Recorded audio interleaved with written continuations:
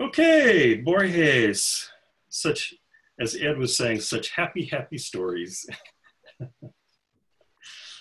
um, let's see, the shape of the sword. So I mean, my default plan, unless somebody else wants to do something different, which is always, always allowable to ask to do something different, is just to go through them the way they are in the book. And so that would mean starting with the shape of the sword.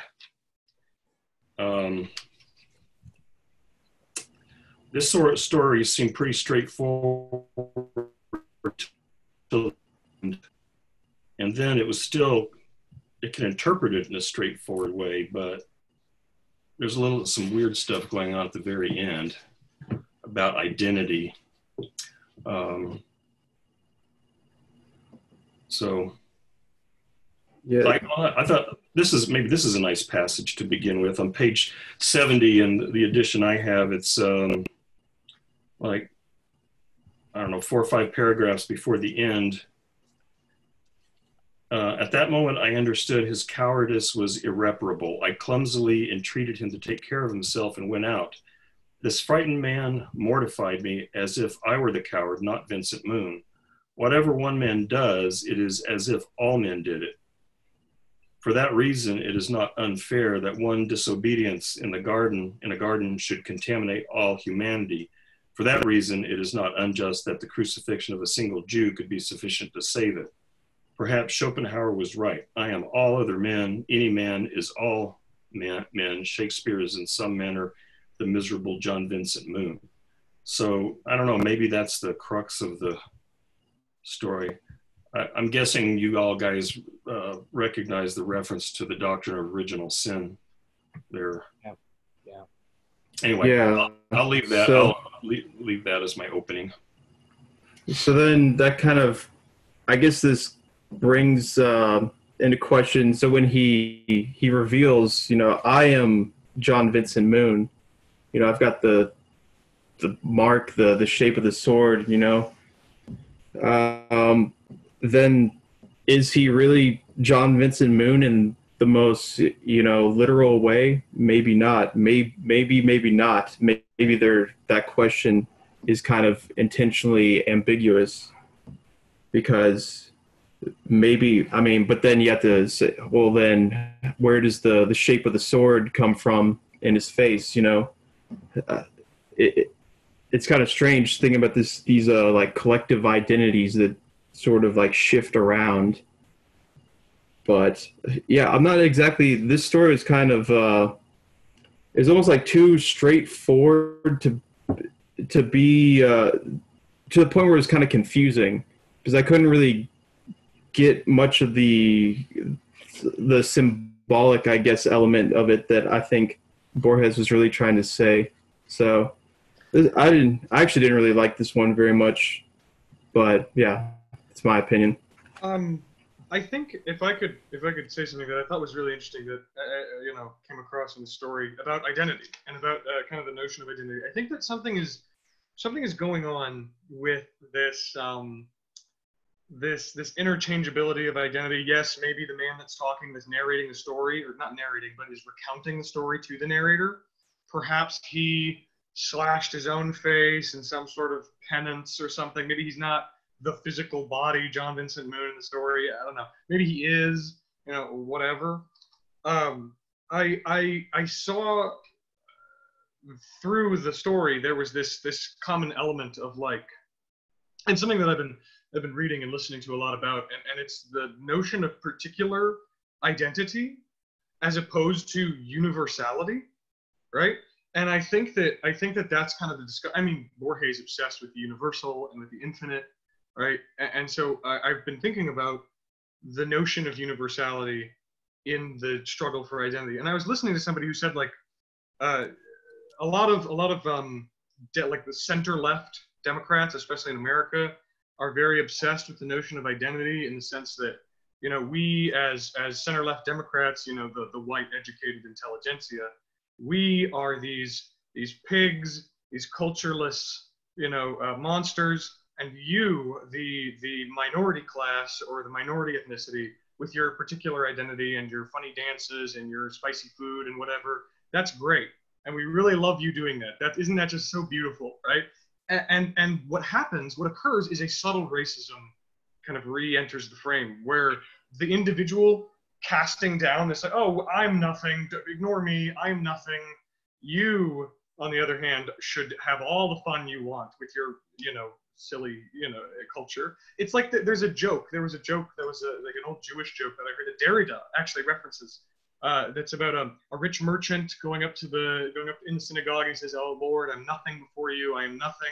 I'm nothing in the eyes of you." And then another famous rabbi comes and says, "Oh, Lord, I'm also nothing. I am also just this nothingness before you." And then a plain, ordinary Jewish man comes up and says, "Oh Lord, I as well. I am nothing. I am nothing. Please forgive me." And then the two rich and famous individuals look over to him and say, Who is this guy coming over and saying he's nothing? What do you mean? Well, I'm nothing. This guy thinks he's nothing. Come on. What? I worked really hard to get to be nothing.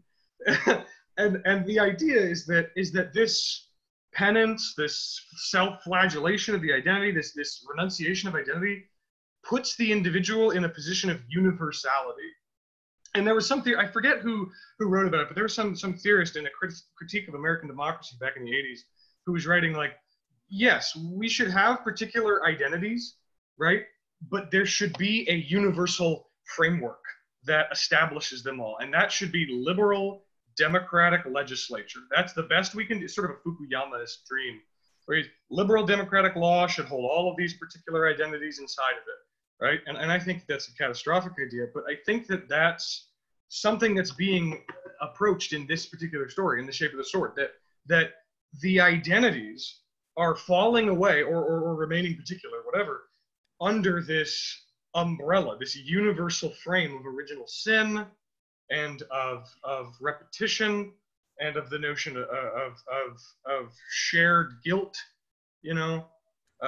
There's this struggle, at least for Vincent Moon, to become universal, to say, I am Vincent Moon, no matter what I may or may not have actually done.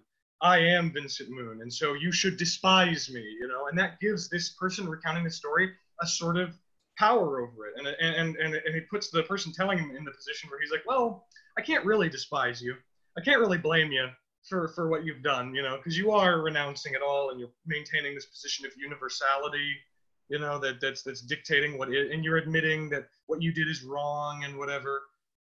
It's this story that, which I agree with you, Chase. I guess maybe it's because I misread it or something, but it seems like it's just a story of a man, this Vincent Moon character, struggling for his universality, right? Both as a communist trying to go, oh, these struggles are just economic.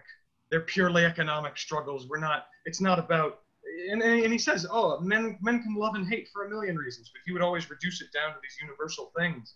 It's just this constant recurring struggle in Vincent Moon's life to be the universal decider, the umbrella, the one who lords over the situation and says, I know what's right, or I know that I did wrong, and therefore scorn me if you will. But there's kind of a seedy implication that's like, you would be wrong to do it, but by all means, I'm guilty as charged, yes, and so yeah, I liked the story in the painting of this interesting character, but I wasn't like, I didn't feel like it made like I guess it was just sort of a character study of a personality. That's what I got out of it. But I don't know. Maybe I'm naive. Definitely so. But I get, a lot of these stories give me this sense of vertigo, which I guess they're supposed to. The name of the book sort of tells me that. But especially as Hunter's talking, I start getting this.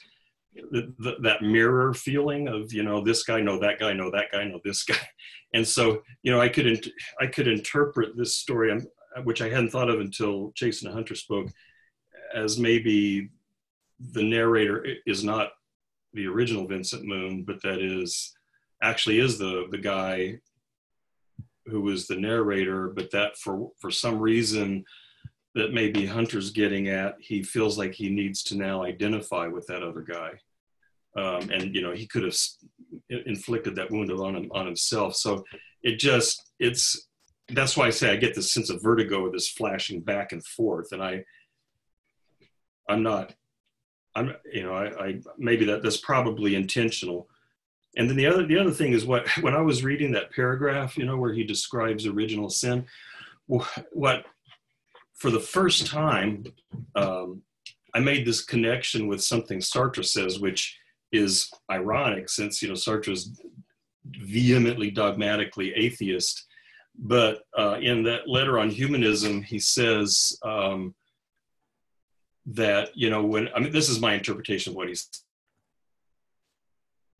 human. There is no universal human essence because there is no God to have created that essence. And so there is no a priori essence that defines what it is to be a human being. But when every human being in his or her action is constructing a kind of identity, and by doing this in a public way, they're holding that identity up before the public and saying, this is a legitimate way to exist as a human being. And so, through every individual, through their action, they are implicitly making a claim, this is a good way to be a human being, because otherwise I wouldn't be acting this way. And so each human being is implicitly proposing that this is a universal human essence, because this would be a good way to be a human being. And I grew up Southern Baptist, and so I was steeped in the doctrine of original sin. But for the first time, it seemed like that doctrine and Sartre's whatever his claim sort of came together, in that every individual is the universal in some way, whether you assume that God creates a universal and then it is corrupted, as in the doctrine of original sin, or whether each one of us proposes a universal, but then each one of us is a flawed human being. And so whatever model I propose as a human identity is necessarily going to have deeply flawed features to it. So it's like there is no perfect human essence that we could see, because the one we got from Christianity is flawed. The one I present is flawed. So anyway, those sorts of thoughts, bouncing off Hunter and Chase, thinking that maybe the identity of these two people is more ambiguous than I originally thought. I guess sort of tacking on to that. So this, when I first read it, specifically the passage that you pointed out initially, Nevitt, I thought of this, apparently it's a Tolstoy quote. If I got this right. Yeah. Men are like rivers. The water is the same in each and alike in all, but every river is narrow. Here is more rapid, or is more rapid there, here slower, here broader now, right? And I saw like an unpacking of this a while ago that was sort of just talking about, if you're thinking about humans as having like static, intrinsic personalities, this is kind of a counter argument to that says, well, what there really is this range of capacities that every human being has, and we kind of chart a course through those capacities. But to say that like anyone is intrinsically brave, well, bravery is a human capacity. If your river happens to demonstrate this capacity for bravery, then that we could say that, well, that's reflective of you, but it can also be not reflective of you at different moments, just as a river can be wide at one place and then narrow at another place.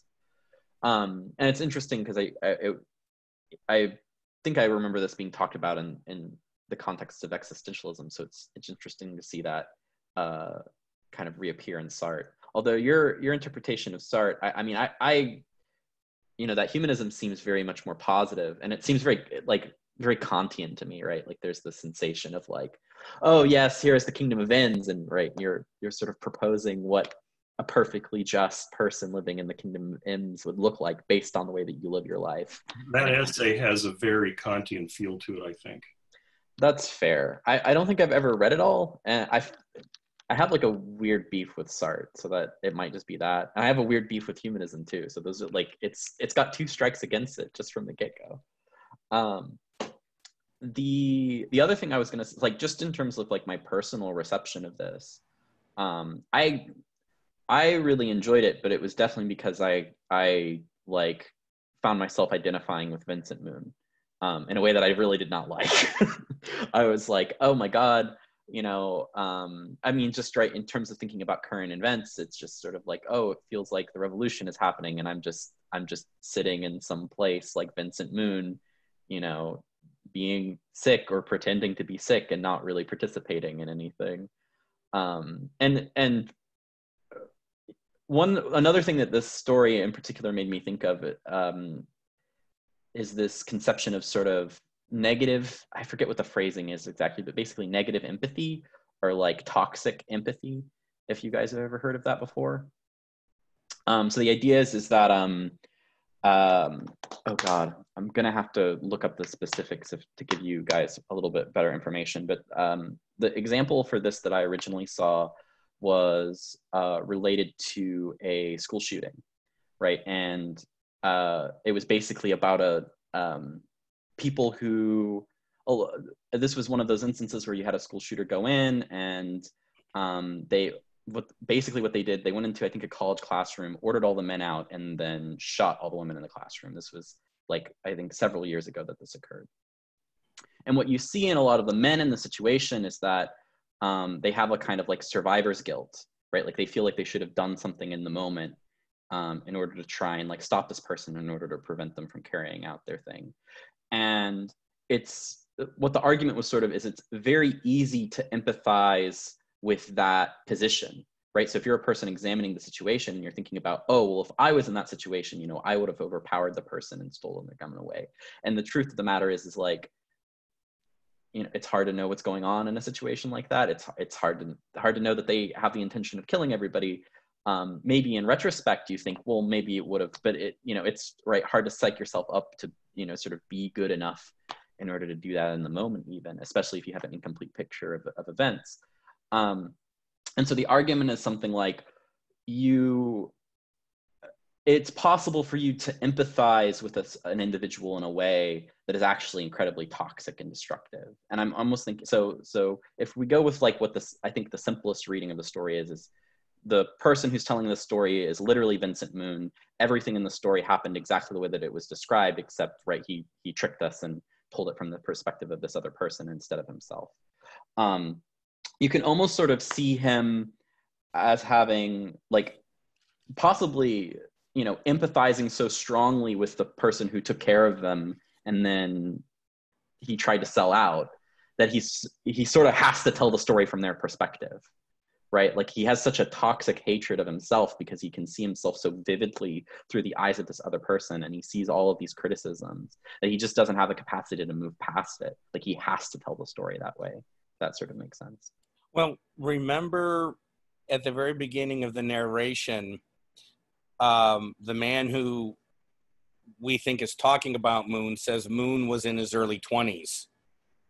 And so remember we talked about some aspect of this, and it's connected to observations of how fixed is a person's personality, and wouldn't we expect a person to change over time, even though we say that he or she is the same person.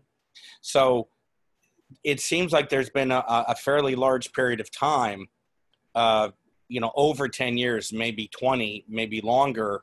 So he's looking back on his own youth through the eyes of a middle-aged man, right? Because he's in a way gently chiding Moon. Oh, he knew I'm paraphrasing. He knew the secrets of the universe. His key was dialectical materialism, you know, and he could give you the answers to every single problem, right? And it just hit me that appears in The Other, that essay where Borges is talking to his younger self. But you have a sense of distance the longer you live from what you did when you were younger. And that sense of perspective, I think, I agree with you, Sean. I think this is Moon narrating about himself, even though he put it in the saying it was this other person talking about the traitor, Moon. Because I think that he could have a certain sense of distance, but not 100%. Because remember, towards the end of the story, the person who's relating the narration says his hands began to shake, right? That there was still emotional trauma of him relating the story, because I think it's right after he says he took his Judas money, and it was right before or right after that they said that the meta narrator says his hands began to shake. So one second point, when you brought up toxic empathy, I thought you were going to go a different way with it, and permit me to say this. I don't know if you remember, there was a schizophrenic man some years ago. I don't know if it was 5, 10, it's embarrassing. But he took an automatic weapon, went into a movie theater in Colorado and killed a bunch of people. Well, there was a person in the professor in the anthropology department and bumped into him, and all his empathy went for the schizophrenic. Oh, it's terrible. He's pulling out his hair. You know, he was giving all the symptoms of a schizophrenic person. And I was thinking to myself, well, yeah, I guess I do feel some sorrow for the schizophrenic man, but God damn it, I'm more upset over there's 25 dead people. You know, and I just think it's interesting where, and I'm not saying my perspective on it is the correct one, but it's interesting to me on where do people's empathy go, right? Where is the empathetic connection, and what does the empathetic connection say about a person's identity? Yeah. So, good. I think. Sorry. Okay. So I think one way to approach this also is, you could see it as a kind of this. Basically, his actions are so against his beliefs to a certain extent, or he can't basically synthesize his own identity with himself in a real way anymore because of what he's done. That, basically, especially, he's like a dialectical materialist Marxist. It goes from that to basically taking Judas money. Like, there's a huge gap there between those things. And I think it's that kind of contradiction. It's usually traumatic things that lead people to have a kind of like dissociative personality disorder and things like that. Or even, Ed was talking about schizophrenia, which is literally like a splintered mind. And I think you could see it something like that his basically this idea of like his universal beliefs and all these things were so at odds with his actual, being in the world and the things he would actually do, that's where this kind of split happens. And that's how he's kind of, and that's kind of the mirroring effect that he's constantly like going back and forth between trying to understand himself from a kind of objective point of view, and then trying to actually identify with himself as that. And that's why I remember, so there's kind of these incongruencies with it, so the actual narrator, or Borges in this, is basically, he calls him the Englishman. He's like, no, I'm Irish. And then he still refers to him as the Englishman, which, the Irish are fighting, of course. So you get this like mirroring effect also there with this personality thing. So I think that's a really interesting way to see it. And then I kind of have another theory that would then kind of go with the more the thing that it's kind of like almost like a sort of like a mystical identification of the universal, shadow or something like that. But I'm not really, actually, I just lost interest in that perspective. So I'm just going to leave it at that. Well, if you'll permit me, you were talking I don't remember your phrase because you instantly dropped it, but if you look at a number of Borges' stories and essays, there is something about the double, or people being connected by identity, disconnected by identity. I mean, think of the very strong connection between the Chinese spy and was it Arnold, the sinologist? I mean, he had one of the most intense personal conversations about his ancestor in his entire life, and yet it's because he was there to kill him. You know, so you have these weird relationships that seem to replicate themselves in so many of Borges's essays and short stories. These relationships are fraught with danger. That idea that Chase brought up was a new one for me in this story. But that it seems plausible. I'm thinking of, Nietzsche talked about the sort of proto-Freudian notion that each of us is constituted by ultimately wills to power, but let's say a set of drives and instincts and feelings and so on that in general are not coherent, and they tend to be in conflict with one another. And he describes a person in Beyond Good and Evil that just wants this war to be over. So there's like two different kinds of people. There's there's two kinds of people, those that divide people into two kinds and those that don't. There's two kinds of people, those who find this inner struggle to be a incitement to life, and those who find this inner struggle to be exhausting and depleting. And he just takes it for granted that, I don't know if he takes it for granted. I think he would say there's, evidence in people's behavior, but that in the modern era, we are composed by these inner struggles, and a big part of being able to construct a meaningful life is how we cope with that. And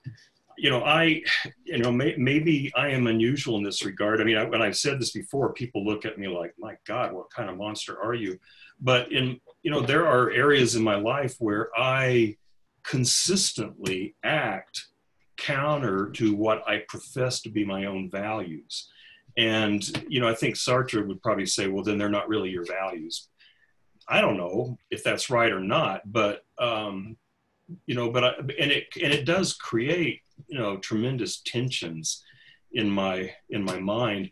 And so, that seems at least a plausible possibility that, I guess we don't probably have to reduce this story or any of these stories to a single stream or a single set of meanings, but that seems to be at least a plausible feature of what's going on here. Is you have a man who has performed an action that is so opposed to what he wants to be his own values that it just sort of unseats his sense of self, and he's no longer able to maintain that steady, coherent sense of identity.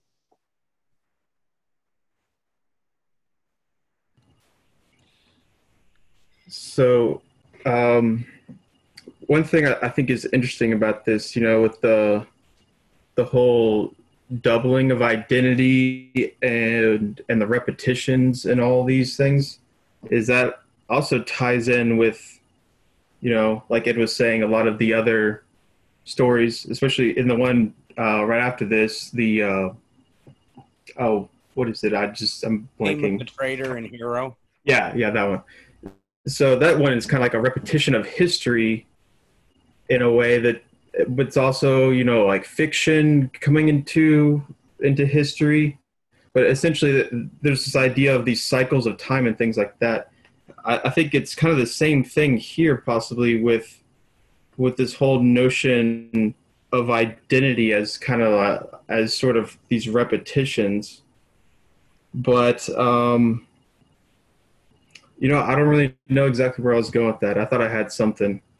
You know, I'm just gonna open it up right there. So that was disappointing.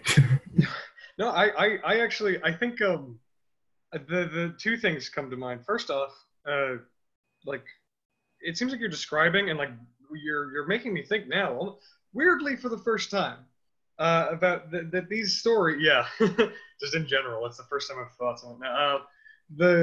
It seems like the stories in Labyrinth are reminding the Buddhist concept of samsara, the wheel, the eternal wheel of resurrection and suffering. That is attempted to be broken out of, and I think that if we go with that line of reasoning, I just to shake things up a little bit, I like to imagine, what if perhaps Vincent Moon is the hero? Perhaps Vincent Moon is the one true hero of this story, that he's attempting here with this radical break to escape the samsara, to abandon this repetitive sort of falling into these traps of attempting at universality, and is now attempting to jump out of that and find real universality, like a Hegelian universality, in his particularity, and accepting his particularity by moving away and being alone and saying, I am Vincent Moon, and all this. You know what I mean? Yeah, so it's almost like he's trying to kind of make up for his bad karma, but he's a hero in the sense that he's kind of broken away from the tendency of his previous personality, which led to ultimately, his betrayal of whoever this other person is, and to, the scar on his face, and that kind of marked this period of transition. And then he's the hero because he's made that transition, but he's kind of had to do it by this kind of like rupture of his personality into a completely adjacent direction. So I see that's interesting how it would connect with some kind of an Eastern idea about samsara and karma and all these things, but also notions of once again that kind of like multiplicity of personality, and also with repetition, that basically what he's doing is he's trying to break away from the repetition of his previous personality, in a sense, because it makes it sound like, so the way that the narrator describes him at the beginning is totally different from how he describes John Vincent Moon. He talks about it as like this really hard worker guy who's like he seems like pretty stoic or whatnot, and then he seems totally different from how John Vincent Moon is talked about. So once again, there's that kind of like mirroring or doubling of a complete shift there. So yeah, that's an interesting perspective. I would definitely say, not to be like a conservative polycan thumper. What's the equivalent of a Bible thumper in a Buddhist context? But I don't think any Buddhist would go along with that interpretation. I mean, for one thing, I think that Vincent Moon, right, or the narrator, or whatever, however you want to talk about this guy, he pretty clearly has like a negative attitude towards this prior version of himself, and is pretty invested in a critique of him. And then you see like the intense emotionality, like if he's literally shaking by the end of telling the story. I think what a Buddhist would say is that this is like intense negative identification, effectively. This isn't because, right, if you're going to transcend an aspect of your personality, you would need to accept it. You would need to accept that that's a part of yourself. And that's right. I mean, just in terms of like, if we're going back to the hypothesis I presented earlier on, that he needs to tell the story this way because he needs to not conceive of himself as the character of Vincent Moon, even though he knows that's who he is, right? Well, that inability to accept that is you're right. You're deep in samsara. That like you've really fucked up. Like, let's be clear about this. Even in terms of like, I think the story, it's pretty easy for me to identify, I mean, it sort of suggested at the beginning, you know, that we got this land and the landowner didn't initially want to sell it to him. You know, and the idea is, it's kind of suggested like, oh, we don't quite know what he did to get the landowner to sell it to him. So kind of makes it sound like he maybe threatened him, right? Or at the very least intimidated him into actually selling him the land. So it kind of seems as though what's going on here is he's putting up a very stoical, a very crude, a very brutish, and a potentially very violent front towards the world, towards the people around him. He's developing this sort of reputation.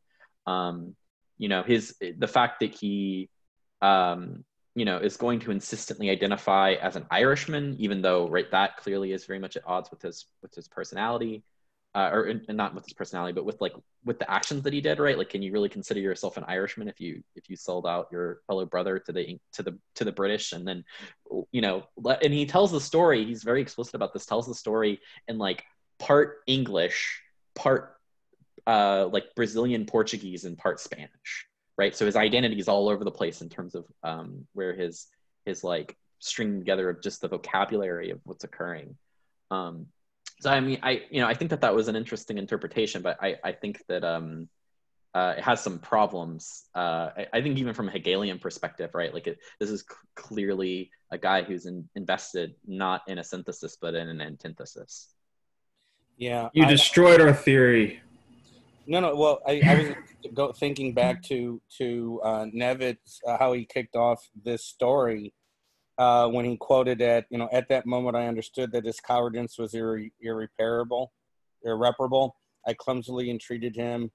Whatever one man does, it's as all man did it. I mean, to me, this is,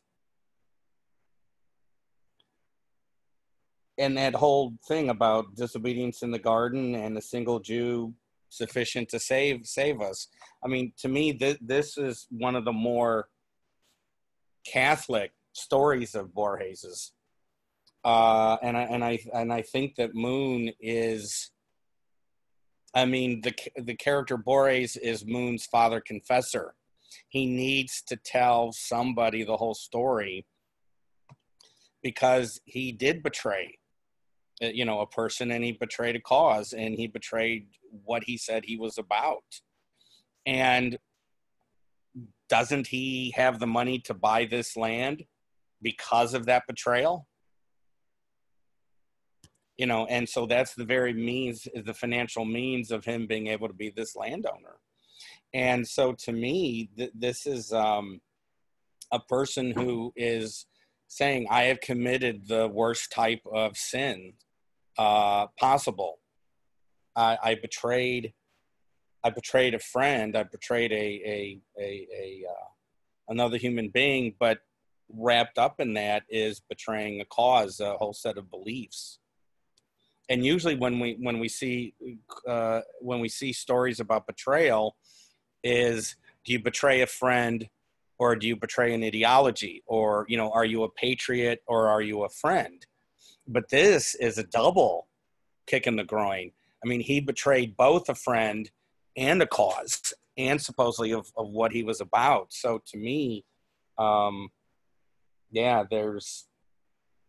this is an odd story for me, for Borges, because I think he's really comes down on Moon really committing the sin, very serious sin. Yeah, I think that I get a lot of imagery throughout the story, like you're saying. Like you actually made a very great point that the money that he got from the sin was what he used to find this new life. It's almost like, and this, perhaps if I could, I guess, reconcile with Sean's very rigorous critique, which I have to accept and cope with, and that is that, and I'm going to do that by saying that perhaps, and that's why this story is confusing to me. This story is weird. This is a weird story because it's like I'm seeing all these elements.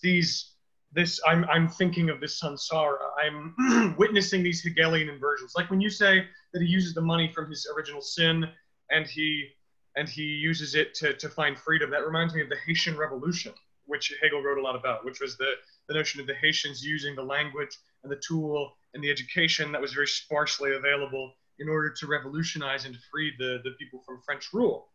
French colonial rule. But also, just as a quick aside, because I just remembered it. You guys know Alain Baidu? He says that betrayal is one of like the only immoral things that like betrayal and a couple other things. He's a very categorical guy.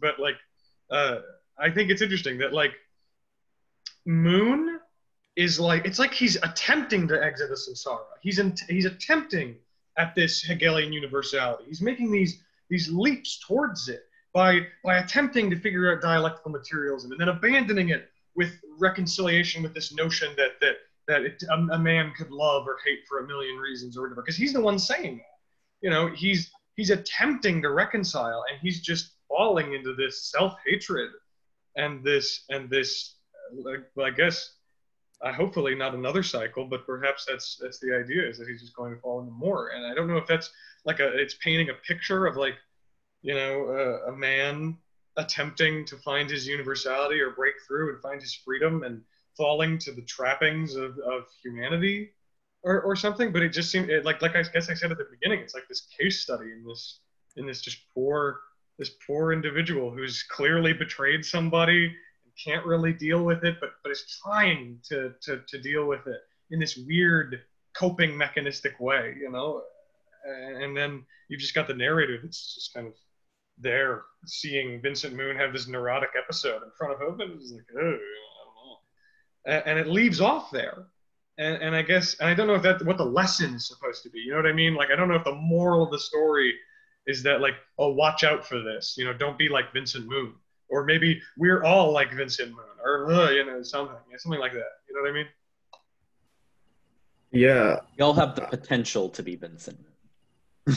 Yeah, I think there is some kind of like universal metaphor going on here. I can't quite tell what it is exactly. I mean, you could think of like different Jungian ideas and whatnot, but I'm not really sure, so I'm not going to get into that. But I think, Sean, you make some really good points in that basically he isn't really a very swell guy afterwards. He's really reactionary, and basically he does this 180 flip, but in a way that's actually not very great. But yeah, he's like, so he takes this money, he becomes a landowner, works these people really hard. From a dialectical Marxist materialist, he's basically become, that capitalist oppressor or whatever. And, I don't think Borges presents that very sympathetically either, just like he doesn't present Vincent Moon as, coward, dialectical, materialist guy sympathetically either. I think he's saying, like, both are wrong. And I think it's because, kind of like what Ed was saying with the fact that after he basically did this act, that's basically, the act of betrayal that gave him, the mark. That afterwards was basically, that was like the original act of sin for him, in the sense that he was never able to get over that. And it's basically that it's like he can't do anything to kind of redeem himself after that. All he can really do is just like the pieces just fall into place. And I think I think trying to get lessons from Borges' stories is always kind of complex, because he's never straightforward. He's always trying to like complicate, getting lessons. But usually if there is any kind of lesson, it's basically that kind of complication of these things. And that, it's almost like the lesson of this is to try not to get any kind of like a totally, deliberate, sure lesson from it. And that's I guess, sort of what's going on. Yeah, I think I agree, actually, with that last part. I'm just kind of hearing some of the things you guys are saying about kind of these details, like, and I feel like I disagree with some of them, like the fact that the way he got the fields, for example. It was my understanding that it says that I understand that the Englishman resorted to an unexpected argument. He confided to Cardoso the secret of the scar. and that gives me the feeling that what allowed him to get that field and what allowed him to connect to this other person was the scar, and telling the story of the scar. This process of kind of speaking and explaining, and even though he kind of runs from it and starts it out with saying, you know, like, this wasn't me, it's this process of, I think, relating to someone in a way that I think very few people really do. It's this real honesty. It's this real, like, here I am completely kind of contradicting the values that I had, and having a scar on my head to prove that, you know, so everyone can see this thing that I did, this terrible, horrible thing that I did. And I don't think he transcended it, but I think in a way he's accepted it. And when people ask him, he doesn't hide it. You know, like Borges just kind of asked him, and he told the entire story, and he finished it. And I just think, you know, there are just a lot of things that make me feel like, yeah, that there isn't like a lesson here necessarily, but that people have this kind of tendency to see themselves as monsters. And this scar, you know, is I think the perfect way to kind of put this identity of this terrible, kind of horrible person that he is. But in a way, I think that by having that scar and by kind of showing everyone that he is this horrible person, he can move past it and just kind of live his life. And maybe he's not perfect. I mean, he clearly is severe to his workers, but he's apparently just as well, you know? And so there's kind of all these things of like, oh, he's doing this horrible thing, but he's also kind of being reasonable about it, you know? And I think that those contradictions, like, they'll never be resolved, or they'll never be like completely reconciled. But in a way, I think he's accepted them. And even though it's painful, and even though it's like really hard for him to kind of explain that and present it, he does. And I don't know, I think there's a value to that. I'm not exactly sure what that means, but. I mean, so I liked that. One thing I do, it's interesting because we've mentioned, right, the Judas story a lot. And right, and maybe some of like sort of Catholic tinged elements of this. And I do think it's interesting, right, if we do a direct comparison. I mean, this is very similar to the Judas story in the sense of like, okay, you sell this guy out, you get the money. Judas, so they're like two different versions of this, of what happens to Judas afterwards. I believe in both of them, he goes and he buys some land with the money that they're given to him. Oop. Three versions of Judas. Oh, interesting. Yeah, yeah. But I think, well, the one that's I think most relevant to what I was about to say is, you know, he buys this land, he goes and he hangs himself on it, and that's how he dies. And I mean, okay, so this character, right, Vincent Moon, goes and he buys this land, and he hasn't, you know, killed himself on it, right? He's still there, and he's still sort of farming. I mean, I guess in one sense, I mean, right, of the low bar of the betrayer goes and kills themselves, right? I mean, he's definitely, at least he's out competing Judas in terms of dealing with the action that he took.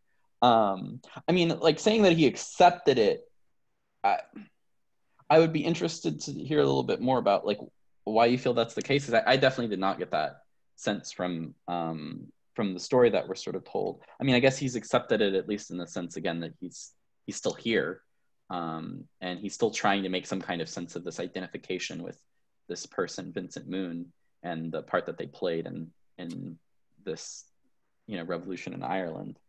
But I do think it's interesting to think about that, at least in terms of a question of what is he even doing with himself, right? And what do any of us do with ourselves when we become disappointed, or, you know, outright, you know, contemptuous of ourselves because we view ourselves as monsters, and or you're right, view ourselves as woefully inadequate to the lofty goals of that sort of Sartrean vision of ourselves, right? Of like, this is what a justifiable version of a human life looks like, right? If I'm looking back on my life and I'm going like, you know, I don't think that's a justifiable action. I don't think that was good. I don't think that's something that, I don't think that's the way another human being should live. I don't think it's the way that this human being should have lived.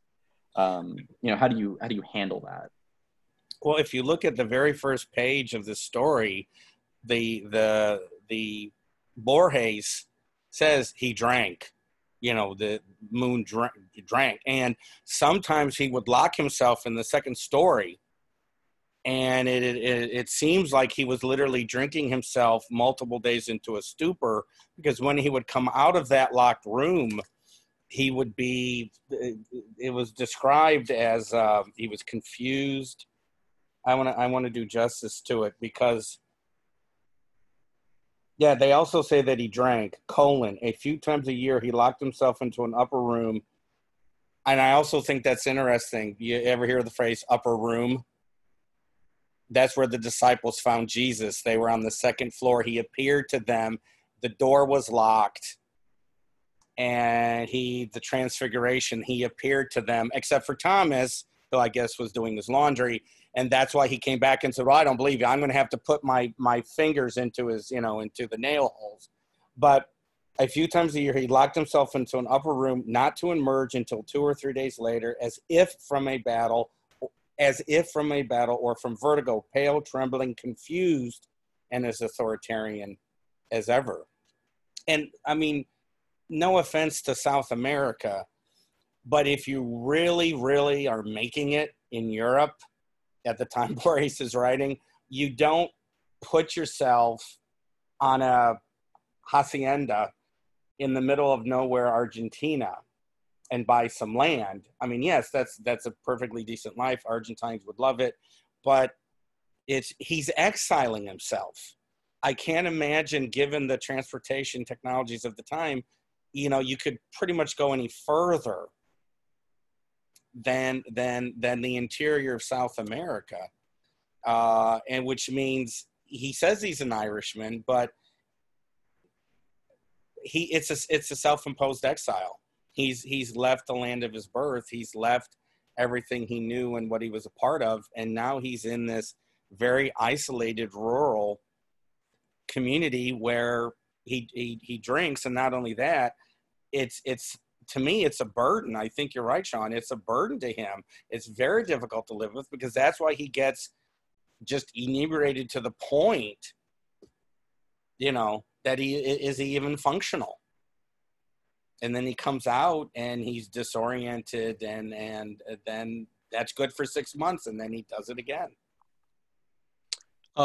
Yeah, to kind of continue on that, I think it's hard for me to really explain kind of the way I feel about it, but I'm reading another book right now called East of Eden, which has a lot to do with Cain and Abel and kind of a lot of these things. And there's a character in it named Charles who has a scar over his forehead, and I can't help but kind of be reminded of him and think about kind of his experience. And I read it back in high school, but I don't really remember the way it ends. But I know that the book is kind of about redemption and kind of the past and familial difficulties, kind of transcending them and being able to move past them. And as you guys were talking, I kind of got this feeling that, the fact that he's exiling himself, the fact that he kind of, I think that he wants to transcend it. I think that he has a desire to get past it and to see the scar on his head as something that isn't the worst thing ever. Like he doesn't want to see a monster in himself, but he does.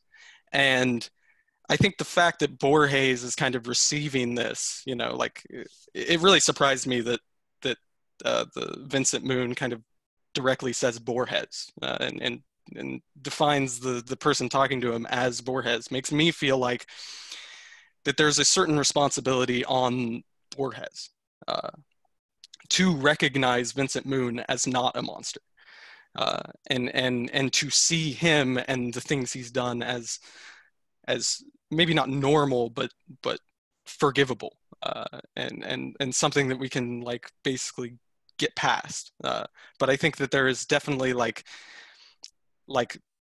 I have a feeling, you know, and going back to the fact that he confided to Cardoso the secret of the scar and then got this land, I have this feeling that everyone he tells this story to is scared of him. That they see him as a monster just as much as he sees himself as a monster. And there's this chapter in East of Eden where Steinbeck, or the narrator, I mean, it's not technically Steinbeck, talks about what it means to be a monster.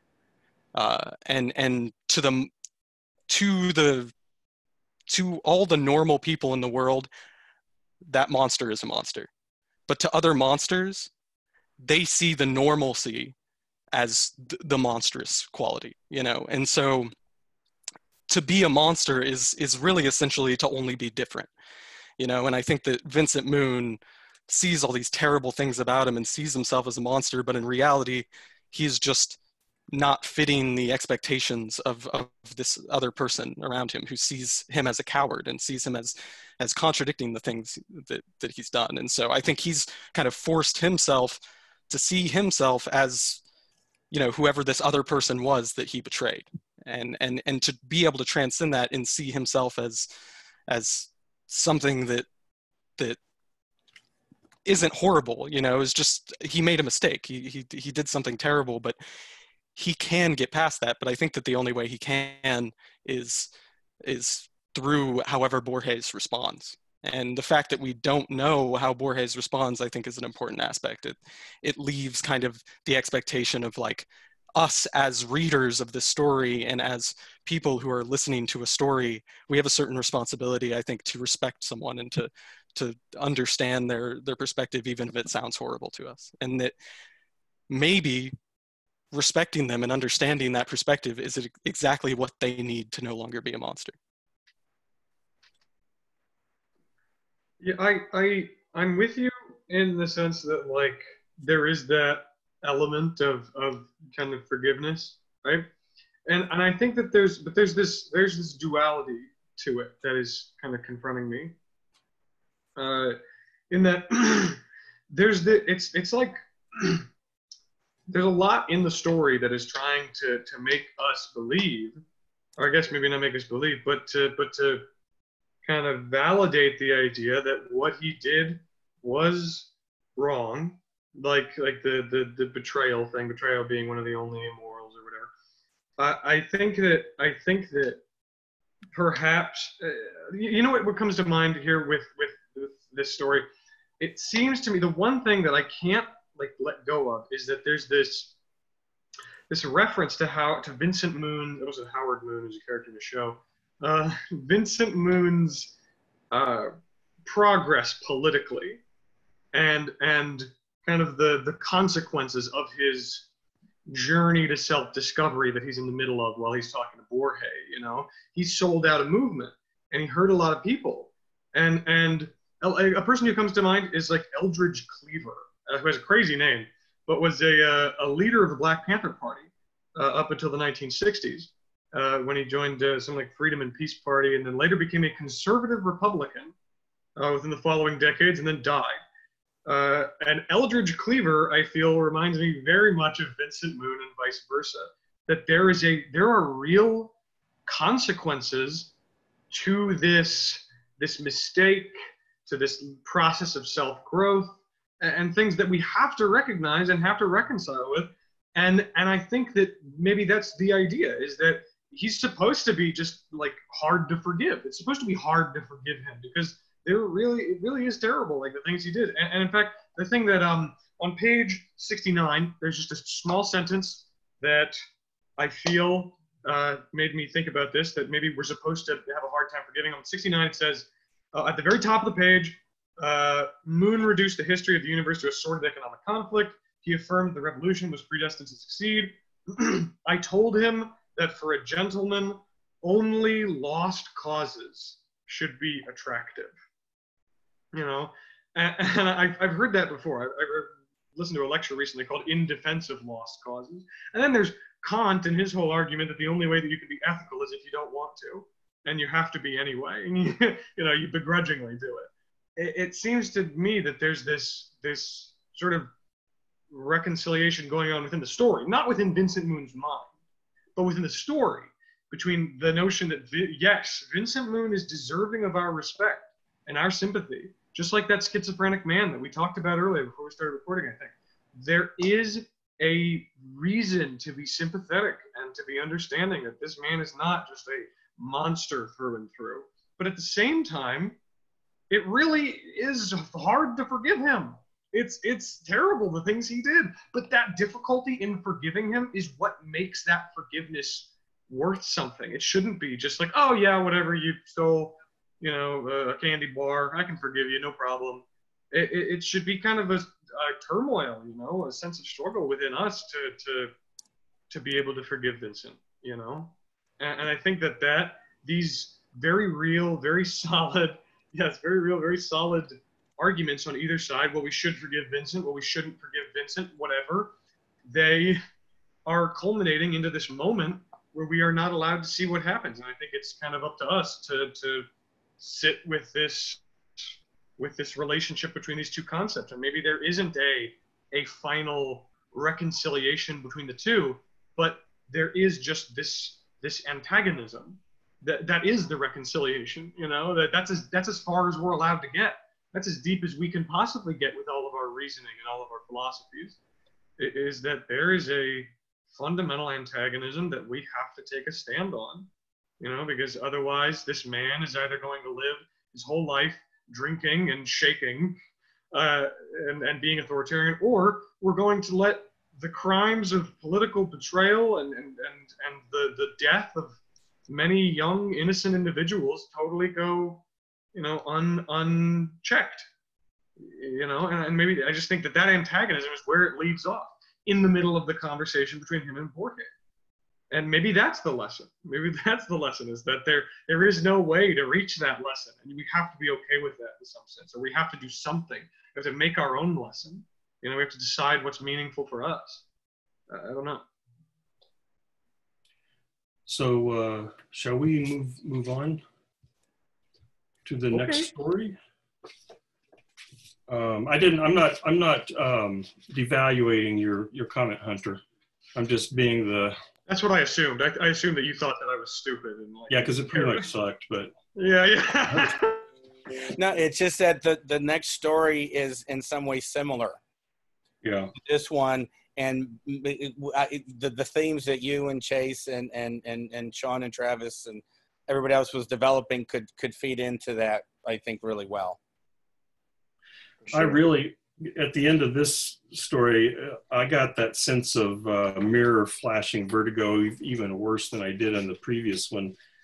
I'm beginning to think I'm seeing this pattern. A lot of stuff happens at the very end, like in the last couple of pages of these stories. But the whole idea of this plot being modeled on these classic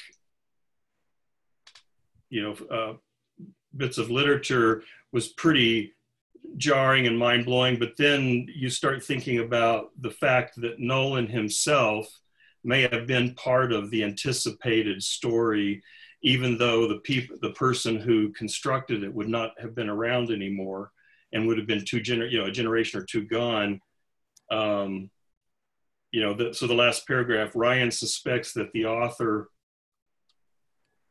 interpolated them so that in the future someone might hit upon the truth. He understands that he too forms part of Nolan's plot. But then he just publishes a book to the hero's glory because, I guess, to not screw up the guy's image again. So anyway, that whole what's that called? Recursion and internal self-iteration I found very disorienting. Yeah, I don't know. I just feel like I'm very attracted to these stories because of that, because the ending kind of just, flips the whole story and kind of gives you this completely different perspective. I think just in general and kind of any media, I'm really interested in endings because, like, the only thing that we can't reflect on is an ending, I think, is like in our own lives, like in our own experience, it's like once we die, it's very hard for us to understand like how we could reflect on that and or what that would even look like, So I think there's this kind of like he definitely wants you to feel kind of dissatisfied.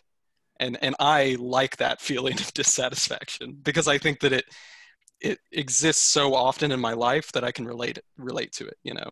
Just me trying to do things and trying to create meaning in my life. So many times I think it just ends in this feeling of like, well, that's not what I expected, or that's not the thing that I wanted to happen. And if everything in my life was what I expected, I imagined I would get very bored. and I have this feeling of like almost as if Borges is like this, like against kind of like I don't want to say against boredom, but I think he is willing to accept a lot of things that people negative to create something interesting and new and unique. And yeah, I don't know. I value that a lot. I think that, you know, there's never kind of a clear, you know, lesson or anything like that. And I feel like that's fitting. Do you notice the title of the book? I mean, beg your pardon, of the story. The word "and." Theme of the traitor and the hero is the man who betrayed the cause but was found out before he could act on it and then agreed to go through everything. Is he both a traitor and a hero at the same time? Yeah, and I think that they almost kind of switch roles in the story. You know, it's like by the end, you're kind of like a little upset at the person who's fabricated all this, because it's like, okay, well now these people won't know the truth and they've been kind of fooled. And yeah, so I think I agree. I think that kind of churns around, and as people who kind of desire truth and to understand, especially in the context of history, you know, at first this guy who's the traitor kind of completely accepts death so that this you know, idea can move forward. So yeah, I think they both exist in a kind of superposition, in a sense that I think what Borges is trying to do is kind of deconstruct our either or sense of understanding these things, so that instead it's more like a both and, so that we can have essentially kind of seemingly contradictory qualities kind of co-present within us, like a multiple personality in a sense. So I definitely enjoy this feeling of vertigo and, you know, the shifting ground of reality. Or I love the saying, Nevitt, that you made. I think internal self-iteration. That's awesome. I love that. I wrote that down. I'm probably going to use that, just so you know. I love that. Just the idea of the mirrors reflecting each other into an infinite regress, and as you look at something, it shifts. Yeah, I'm kind of like addicted to this feeling of kind of my own ignorance, in a sense, or it's maybe not just like me personally. I mean, I'm brilliant or whatever, but it's more like these are like the actual conditions of knowledge or something like that are inherently shifting. And that's what I love so much about these stories. And I don't know, I think about philosophy, I guess, in general, for me at least. This is where I see a lot of similarities with Borges and Philip K. Dick, who, of course, I love. And one thing I think is interesting is that Philip K. Dick was very into the ways that fiction kind of shifts into reality and vice versa. And I think Borges is also equally interested in this, where Philip K. Dick, it actually happened to him, where basically his fiction kind of came true in his own life, where Borges is kind of more kind of philosophically talking about this in a little more intellectual or detached way. But in here, I think what's really interesting in this story is basically this idea of, in what way is what we think of as fiction or imaginary, these stories, in what sense do those become reality? In what sense do those bleed over and become what we think of as reality? Because reality, or at least like think of history. History is composed of these narratives, and where do we get our narratives from? Ultimately, we fall back on these kind of these tropes of narrative literature and whatnot, usually to tell stories that bleed over so much that this is where I definitely see a kind of this is very similar to Baudrillard's idea about the simulacrum and simulation, where the simulation of something becomes so immersed with the apparent reality of it that a kind of undiluted, unproblematic reality is no longer there, because it's so just mixed in with what we see as fiction or the imagination in these things. So I think that's very interesting. Yeah. I was. Oh, sorry. Actually, Ed, you go ahead.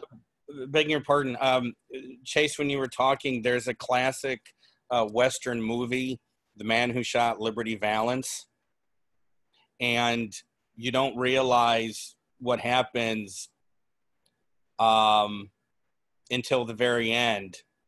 And the newspaper editor who is hearing the story from a U.S. senator who made his mark in this little dusty town, it seems like it's Arizona or New Mexico, says he uses the phrase, when the legend becomes fact, print the legend. And it's about what is it about the understanding about what really happened. And even if what really happened didn't really happen, if that has become infused and become part of the marrow of a community, at what cost to the community would happen if you actually said, nope, that's not how it really happened? I'm thinking of this Nietzschean notion that everything is interpretation, and that, and I don't know how much this I'm getting from Nietzsche and how much I'm getting from Sartre or who knows where, but that, and I've mentioned this before, that life is a collection of events. There isn't any real narrative, and yet we human beings seem to be constituted that we require narratives, and so we have to provide narratives. And so this story, and actually the next one also, seem to, for me, raise the question of, what is a narrative? And like Chase was saying, what is a narrative? Where do they come from? And one place, I suspect it's probably true, as Chase was suggesting, that a lot of the narratives that we use to paste together an understanding of our lives and the life of our nation and the life of the world are actually, taken from classic literature and from, people used to say that in every home in America, or at least every well-educated home, there were two books, the Bible and the plays of Shakespeare. And, you've probably heard discussions about how many idioms can be traced back to one of those two sources. And so, we have these cultural myths and these personal myths, which isn't to say that they're bad, because I don't know that we can live without myths. But what's the difference between someone consciously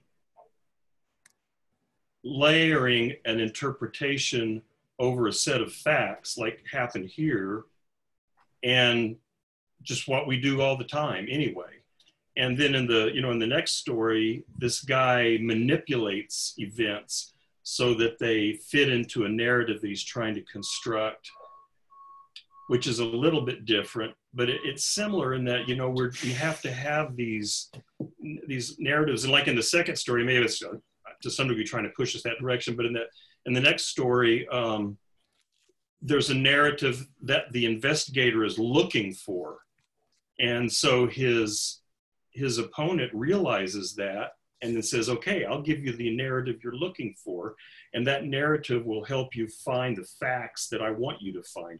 But in both cases, in both of these stories, there's this, it seems like there's this issue of, like Chase was saying, what's reality and what's not. Well, I don't know that I think someone like Nietzsche would say there is no unmediated reality to get to. There is just the interpretation. And there are facts scattered throughout that interpretation, but those facts are susceptible to probably an infinite number of interpretations. And we live within the interpretation because we don't live in a world of bare facts. We live in a narrative, in a world of stories.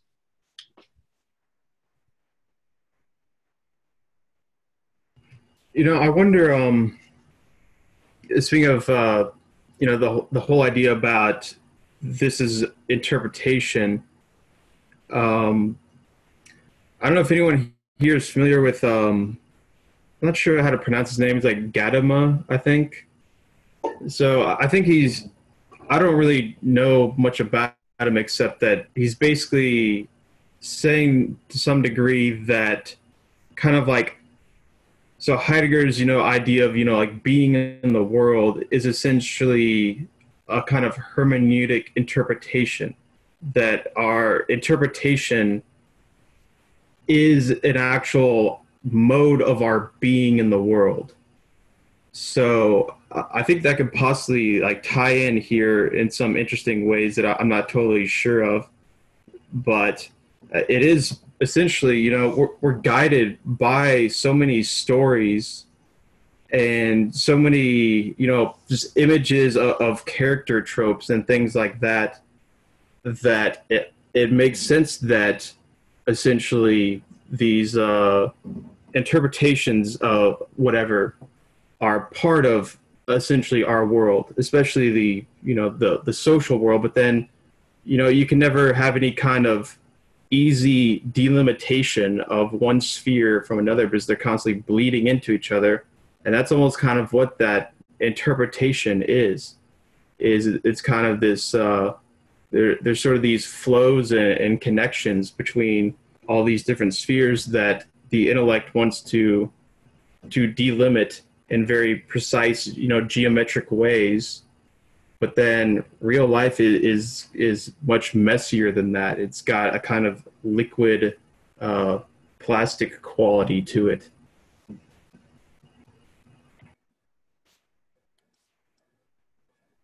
trying to remember that. I can't remember the name of the episode. There's a Star Trek Next Generation episode where they run into a culture that everything they say is an historical reference, or everything they say is in reference to a historical narrative. So I believe it's Shaka When the Walls Fell. I could be wrong. Yeah, that's the one. Yeah, and I was a TA in a intro to philosophy class at UT where the professor, well, it was Higgins, she played that episode on the first day. And it's an interesting, maybe an intensification of this kind of thinking, in that, everything that race conceived of was conceived of as a reference to some kind of historical narrative. So every conceptual frame they had apparently had to be cast within some sort of cultural narrative. And again, you could say that that's still true. I sometimes joke, he doesn't as much as he used to, but my son used to watch a fair amount of manga, or read some of that stuff, and then look at some of those, the Japanese cartoons and stuff, and that shit just don't make any sense to me. Like I've watched some of those shows, and they're visually beautiful, but there was one that was real, it was in the big theaters a few years ago, that was real popular, and it was beautiful, but it was just so disorienting because there were these these weird creatures that would just sort of show up and do stuff. And I'm like, what was that about? And then there would be some weird machine over here that would be doing some weird thing. I'm like, I have no idea what that's about. And it was just so disorienting. And you know, if I read a little bit of it, it's like, well, if you were Japanese or if you had been watching this stuff for the last 10 years, this would totally make sense to you.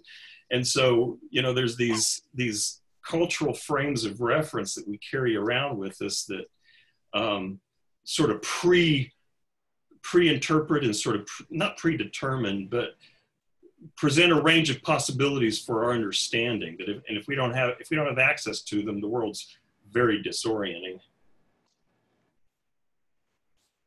I'm really curious which were you watching a Pokemon movie? Was this one of the Digimon movies? What because that's what your description made it. If you don't remember, it's fine. Well, I've seen some Pokemon, you know, movies, just kind of not really sat and watched them all the way through, and those confuse me. But just Naruto confuses me. But the one that I was talking about that I saw in the theater that was so beautiful was Spirited Away. Oh, I watched that a few days ago. Really? I mean, it's gorgeous, but there's this stuff, these weird creatures that show up and these things that are happening. I'm like, I don't know what's going on here. I can see that with Spirited Away. That makes a certain amount of sense. Have you just? I know this is very off topic. Have you watched Full Metal Alchemist? It's on Netflix. If I'm allowed to assign homework, I would say Full Metal Alchemist Brotherhood. Have you guys seen Akira? Brotherhood. I have not seen Akira. It's on my list. Yeah, it's on my list too, but I've seen clips of it, and it's really big with the accelerationist, so it should be interesting. Looking forward to that. I'll probably watch that tonight. That'll be my own self-appointed homework. Yeah, that's how you spell it, yeah. Well, someone has to help me figure out how to manipulate my television so I can see Netflix. I'm really bad with technology. Notice the books behind me. That's what I deal with. That's fair. I don't know. It's not like the biggest deal in the world, but I think that Full Metal Alchemist is really good. Even if you watch the original version, I happen to like Brotherhood a little bit more, but it has some interesting philosophical themes specifically, so it's the main reason I mentioned it. So when you first started referencing Star Trek, I've actually had a Star Trek Deep Space Nine episode in my head basically since reading this one. I want to specify, and the name was eluding me. Theme of the Traitor and the Hero. You watched the animated Ghosts in the Machine? I'll have to think about it. But there's this really interesting episode from Deep Space Nine that follows somewhat similarly to the story, right? I forget the name of it, but Jadzia Dax, who's a Trill, right? And Trill are this alien species where a sort of normally mortal human-esque alien is combined with a worm that has like continuous memories from each of the hosts, right? And so it jumps from host to host to host. But the specific hosts die, but their memories gets transferred with the worm, right? So they continue living on in the next person, hypothetically. And the whole episode revolves around a situation where Jadzia's prior host, who several of the characters remember and like knew personally, is being accused of being the traitor that was part of a larger revolution that was happening on a planet. And basically what had happened was there was some sort of traitor who was communicating information to the enemy. One of the leaders of this revolution dies, and he becomes a martyr. And him dying, pisses off the soldiers so much that they go out and they win whatever the revolution is, and they overthrow the government. So the son of that guy has been apparently going around trying to track down who it was who was the traitor, presumably to like find his father or his murderer. And he's narrowed it down to, well, the last person he thinks it could be is Dax. But the problem is that Dax's prior host is dead, and the worm is now in a new person. So he's taking this legal case against Jadzia. And so the whole episode revolves around this complicated question of identity, because basically they don't have any evidence to counter the accusation, so they're basically just arguing that Jadzia can't possibly be held, morally responsible for the actions of her prior host.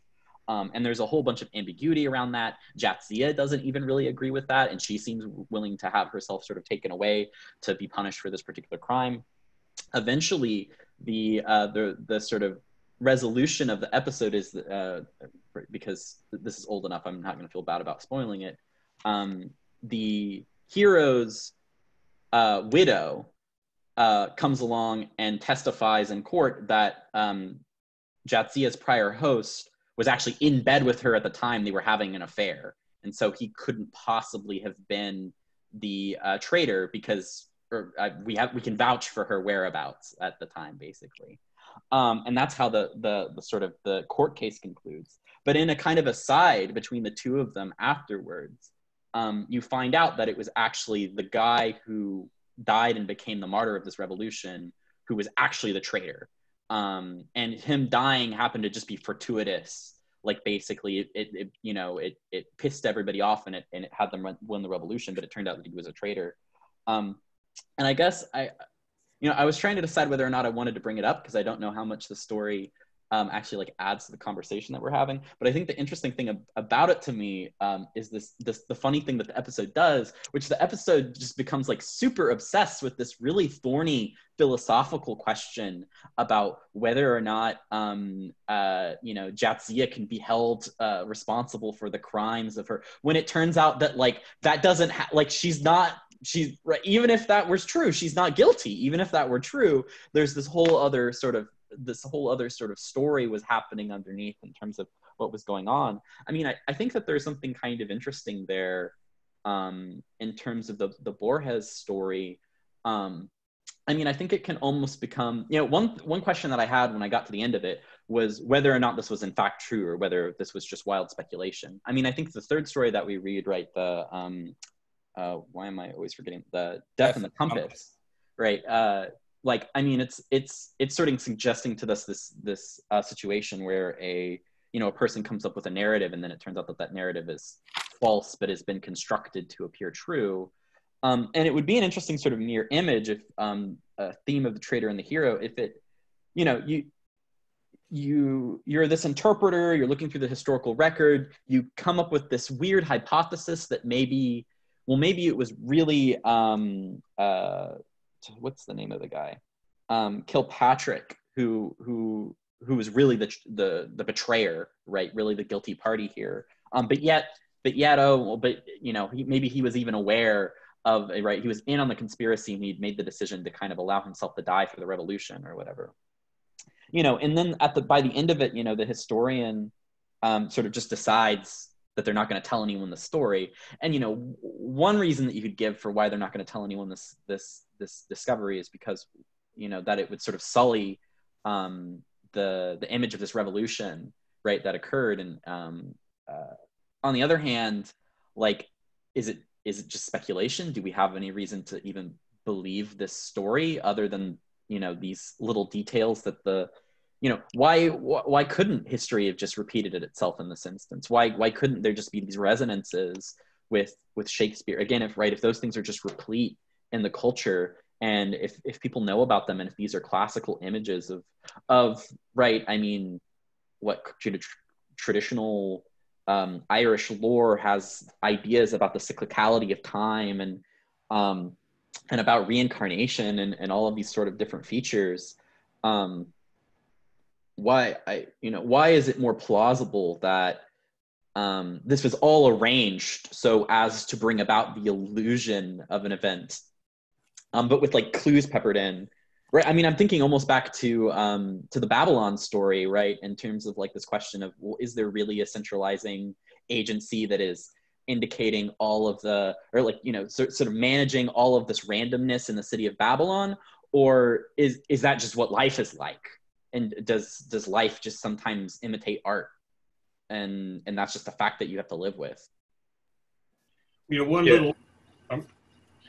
Go one ahead. little blurb to sort of support that possible interpretation.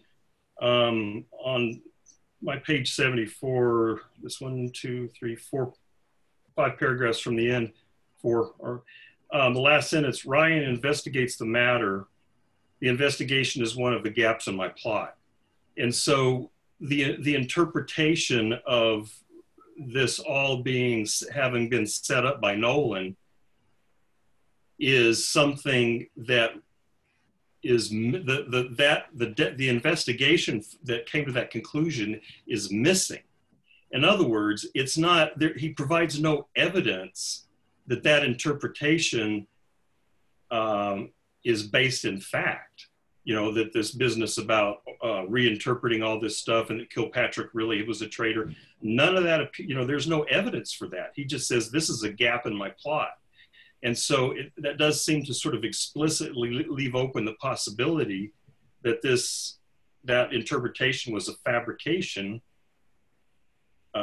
you know, and that maybe things did just happen that way. And then this Ryan then, or whoever's writing this, then just decided to present it as if it was. Sorry, Chase, go ahead. Okay, yeah, so I think that's a really interesting notion that basically, you know, how do we really know that this is, you know, a straightforward, conscious copying of these elements? You know, Julius Caesar to some degree, maybe, or Shakespeare. So I got Borges's collected non-fictions here, and it's pretty good. I've only read a little bit, but I read this thing he wrote about circular time, and he references in here something from Shakespeare, where Shakespeare says that, you know, wait, was this in one of the previous stories? I can't remember now. Or something about Shakespeare says that, you know, maybe one man is all men. Was that in the first story we read? Okay, yeah. I'm confused here. I'm stuck in the labyrinth, I guess.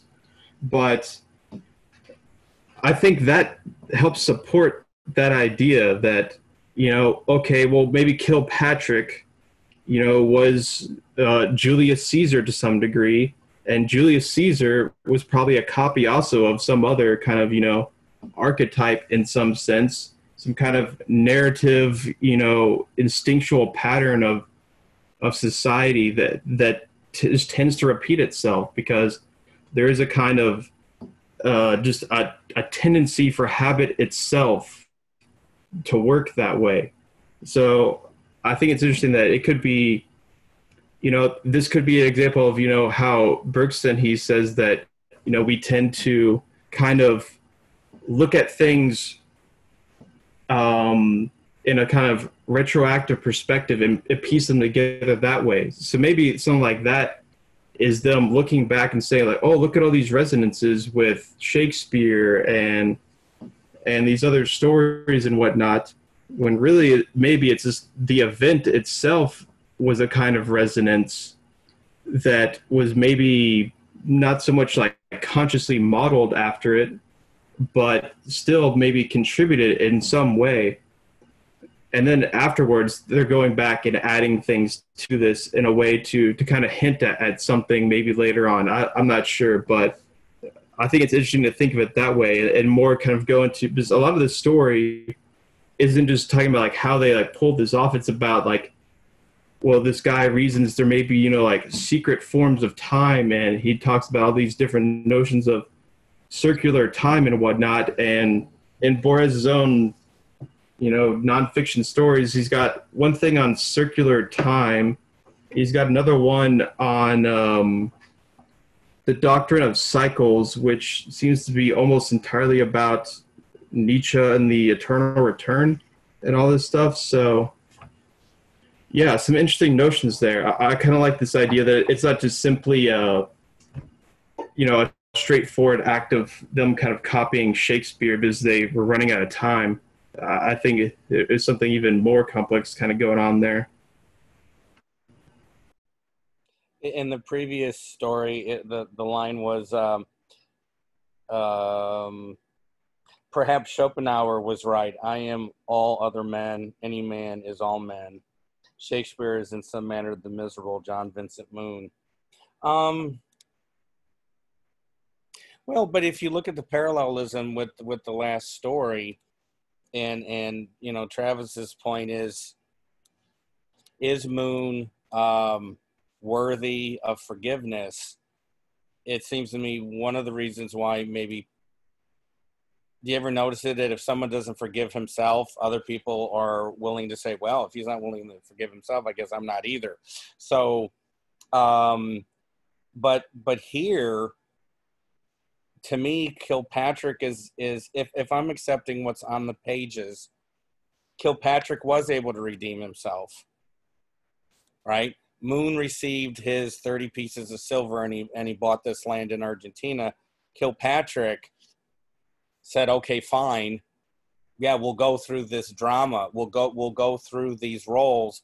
So even though I am a traitor, I will still die not as a traitor, but as this national hero. And so you do have redemption in this story where it's questionable if you have it in the other one. Yeah, I wondered if that was one of the points. I'm sorry, go ahead, Travis. I was just going to say that, yeah, I think that's interesting, that connection, because, you know, for me, I almost see it as like if it's this story, if it's this like play in a sense, that Phil Patrick, instead of actually, you know, redeeming himself, just plays a part and is performing as this redemption. But in a way, I think he probably sees himself as kind of just acting, you know, just being this separate identity. So I'm almost inclined to appreciate Vincent Moon's approach more than Kilpatrick's. So I don't know what that means about me, but But you're a bloody coward. Well, go ahead. I was just going to push us on we only have about 10 minutes left. I was going to push us on, but you know, you can go ahead and say whatever the hell you want to say.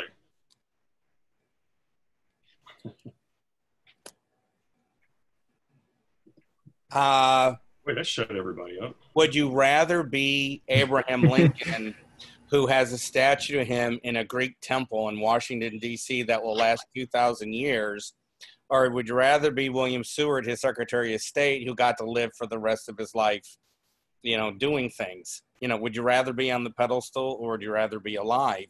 There is a certain cost to being a true hero, even if you're flawed. I mean, is Lincoln's place in American history and American myth and American imagination and history connected to him being assassinated on Good Friday? Assassinated, period, and being assassinated on Good Friday right at the very end of a successful war. Which kind of complicates the identity of Lincoln himself, because then it's like, well, is the icon of Lincoln in the popular imagination the same thing as Lincoln? You know, where exactly does one person end and the other begin? Or it's kind of, you know, we have these sort of narratives or icons of people, especially, you know, famous historical people, that it's I think those are a lot of the times the cases where you see the people that are that find we use these resonances with earlier historical narrative figures and kind of superimpose those to make sense of these new ones for our own age.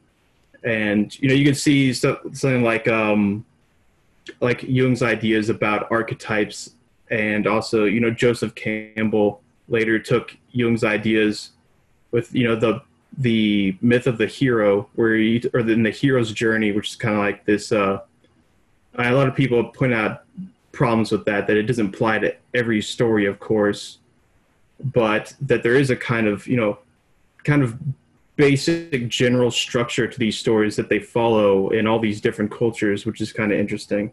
But okay, yeah. So to talk about Death in the Compass for the next 15 minutes. So this story, what I've found interesting about it and the way that it connects, I think, with a lot of his other themes, is that first there's kind of this, he seems to want to make a distinction a lot between a kind of intellectual human knowledge. It's kind of like this very symmetrical, geometric, perfect quality, and then this kind of messiness of the non-human noumenal realm, but then they kind of blend into each other. And here he's showing that in the sense that, this detective is given this order to things, and the kind of the weight of it is so strong that it almost has to manifest itself in order to complete itself, to the point where this guy sets it up where okay, I'm going to make it where, it has to be this fourfold murder. And just kind of the idea of that acts as an attractor that actually makes it happen, that makes it actually occur in reality. Just the very symmetry of the idea is what brings it into existence. So, of course, you could see similarities there, a reflection of the Tulun Ukbar story, basically that, the minds of men are seduced by this symmetry and this order to bring these things into existence, that we become just the mere functionaries of these ideas that just kind of come into existence, and we just can't help but basically do their bidding. Yeah. Well, look at the first paragraph. I mean, I never saw this before. Maybe it doesn't exist, but this first paragraph of this story is in some ways is a perfect complement to the last paragraph of Emma Zunz.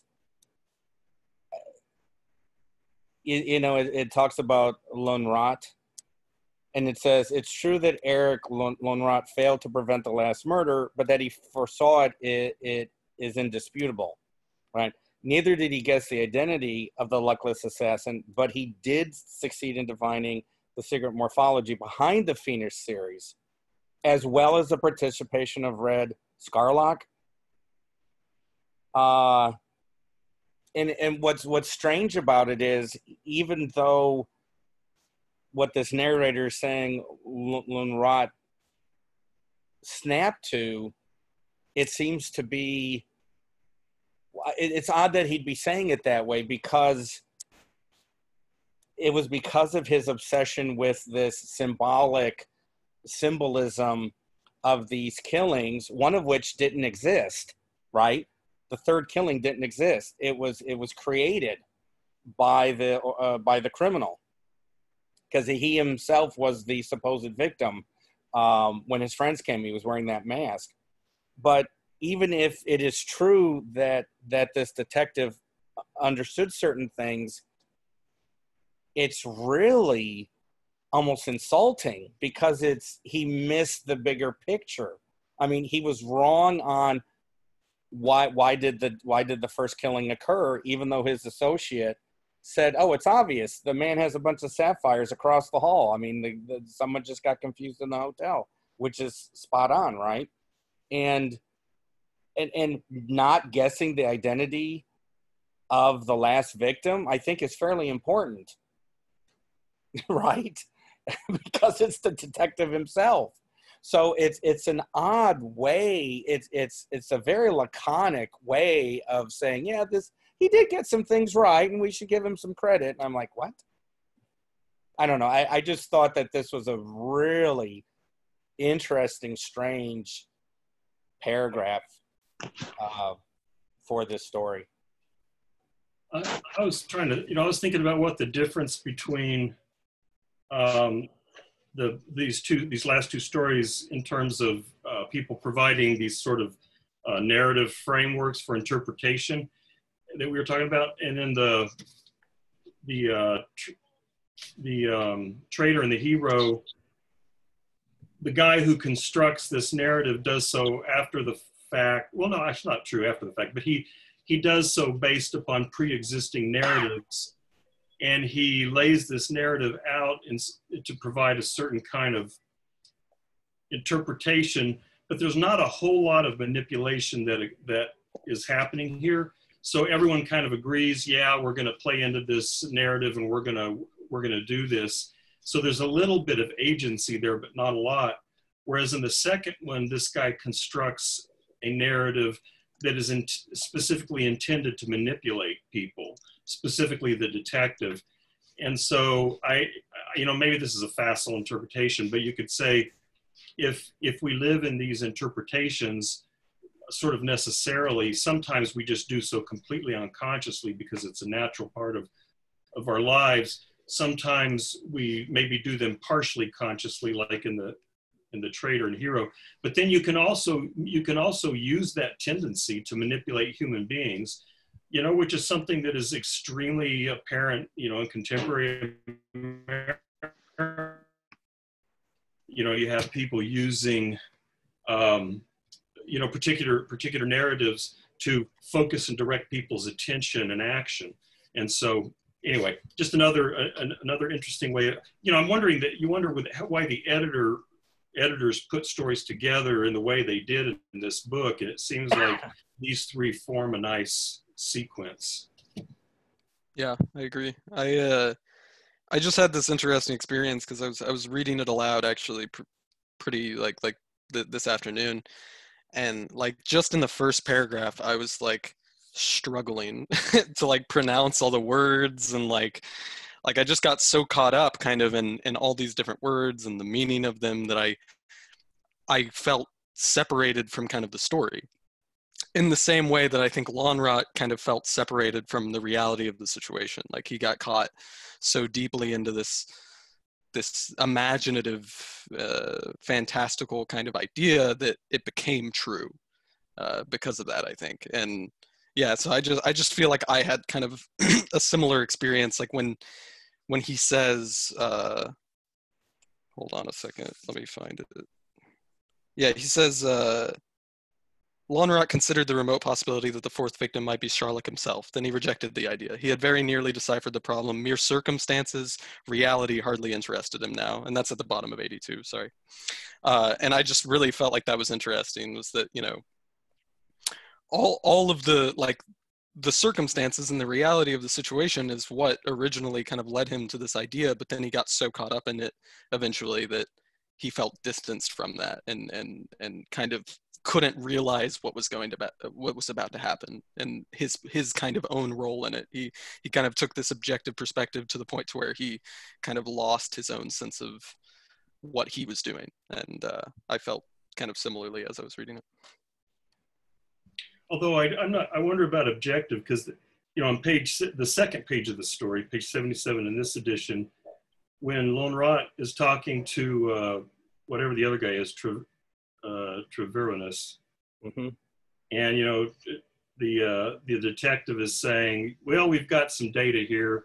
It's not, we're not looking for a three-legged cat, whatever that means. I guess that means we're not looking for something weird. We want to get the most straightforward. And then Lonrot, he applies possible, but not interesting. Your reply that reality hasn't the least obligation to be interesting. And I'll answer you that reality may avoid that obligation, but that hypotheses may not. And the hypothesis that, and so on. And so it's like, Lonrot has this predisposition to want this to be an interesting case.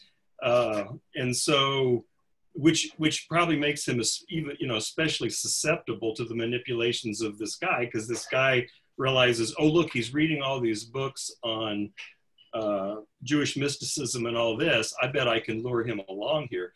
And so, I don't know, just another maybe indication, if we have a narrative that we're particularly fond of, we're more likely to pursue that. Just as a side quote, because I was a X-Files fan, at one point, someone says to, God, what's his name? Mulder. That's the guy. Terrible. Mulder, something about Occam's razor, you know, don't you want to use Occam's razor here? And he says, Occam's razor, I call that the principle of limited imagination. So. Sorry, Hunter, were you going to go? Or Well, I'll let you guys go. I was going to make a comparison to Parasite. There's a movie recently by a Korean director called Parasite. And the whole thing really reminds me of a main character who's a son. The whole story is about an underclass family that's trying to find wealth through kind of exploiting these upper class rich individuals who are exploiting the labor of the underclass, but the underclass are kind of trying to get back at them and siphon as much money from them as they can. And all the while, one of the characters, the young teenage boy, is given this gift by this rich guy, and it's this rock. It's this really big rock that he says is like the rock of luck and wealth and happiness and whatever. And he says like, oh, that's so metaphorical. Oh, that's just so crazy. Oh my God. And he just falls in love with it. He gets obsessed. And he's carrying around this gigantic boulder in his arms the whole movie. And then at one point, they hear a horrible noise coming from the basement. And he's almost certain that it's, the spoilers, by the way, there's a guy in the basement. They're in this big house, and they hear this. Don't spoil it. Whatever. I mean, I've seen it, but if you haven't seen it, it's really a good movie. Well, he's about to go into this basement where there's this guy, and for some reason, some part of him, obsessed with how metaphorical it all is, he takes this before going down to the basement to investigate this horrible noise. He takes the boulder, the rock of luck and wealth and happiness, and he's hauling it down to this basement. As soon as he reaches the bottom floor, he gets clubbed and beaten, and then the guy in the basement grabs the rock and just starts bashing him in the head with this like rock of luck and wealth. And then so metaphorical. Yes, it's just this total loss of what's going on and the value of these images and this greater scheme that's trying to be applied to make it all make more sense, you know, rather than just being this horrible, objective, miserable reality, in a way. Yeah, it was the rock was the symbol of his his struggle basically to get wealth, and the lower class people trying to get some kind of status socially.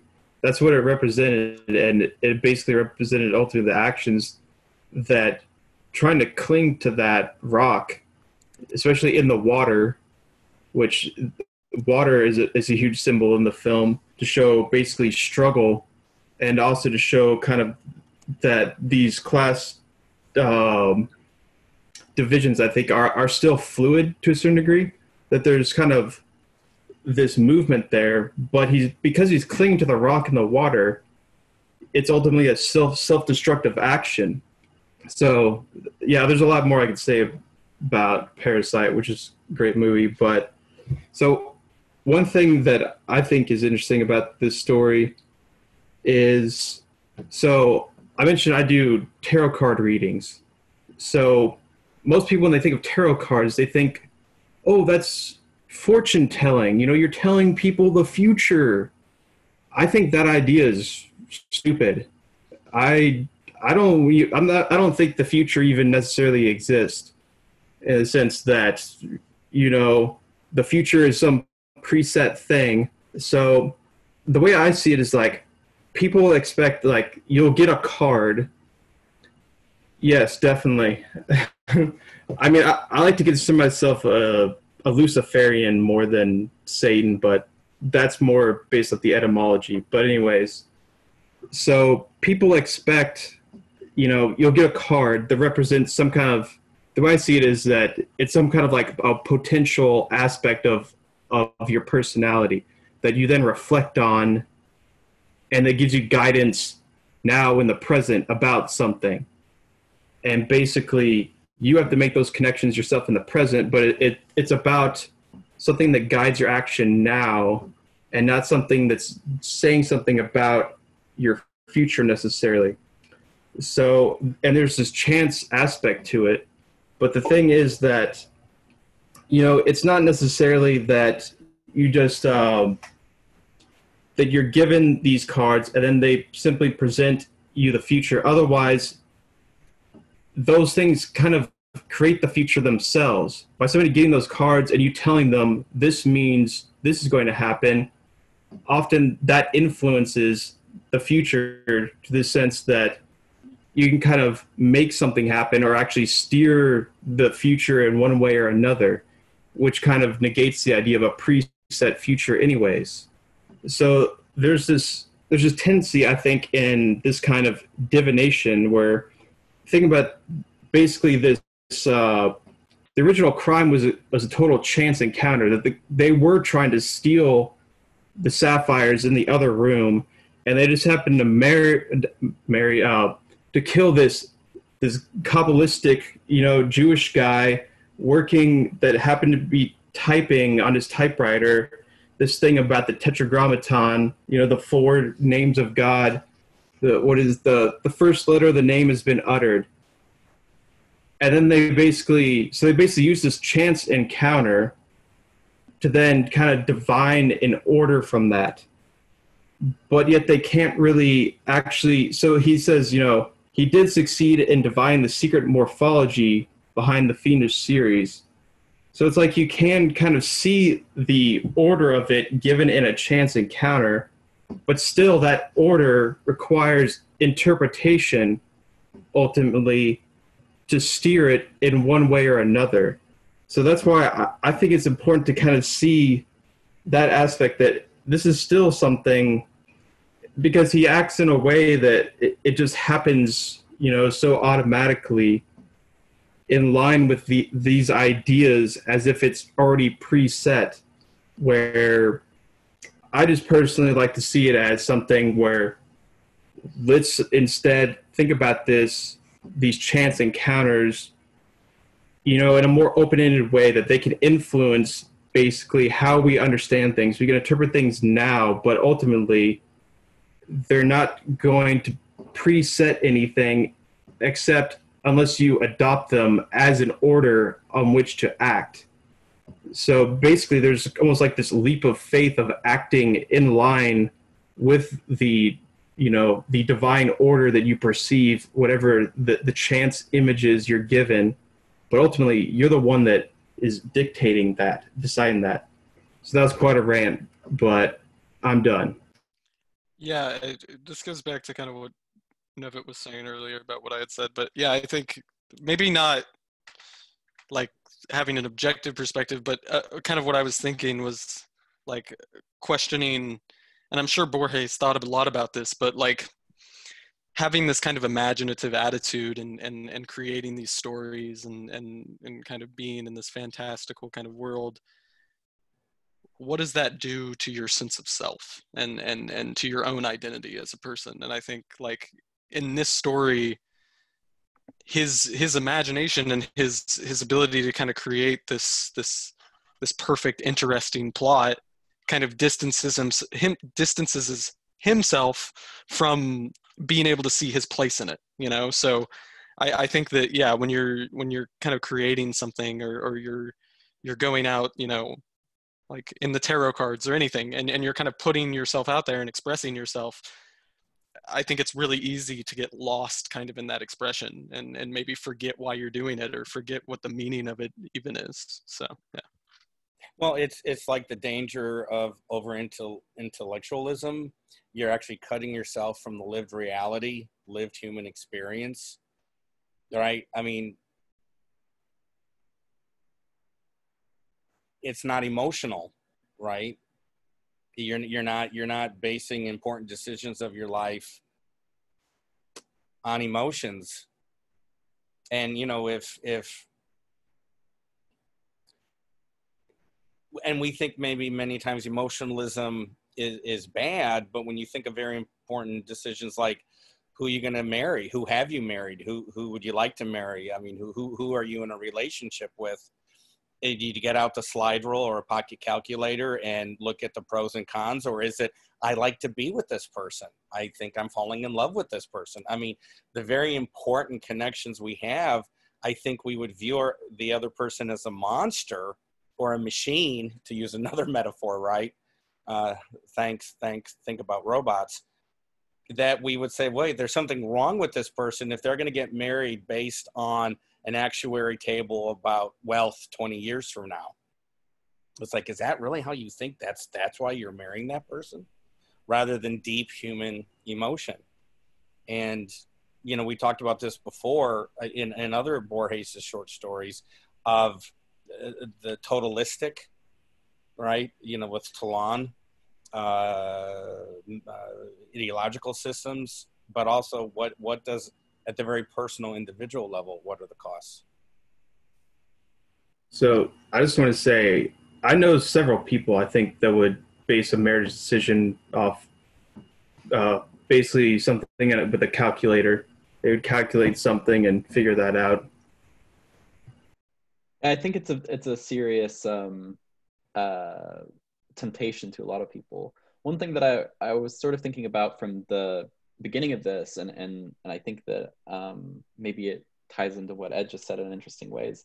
I had this feeling when I read this story that I don't think I like, the first time I remember having it was sort of I think the first time I read the Genealogy of Morals, and I think that this like captures a good like emotive aspect of what someone like Nietzsche or like some of the postmodernists kind of achieve, in the sense that like there's this beautiful image of an intellectual edifice, and then you kind of step back from it and you go, there are these like horrifying mechanistic tools that surround it, right? And so, right, if we're talking about like a criticism of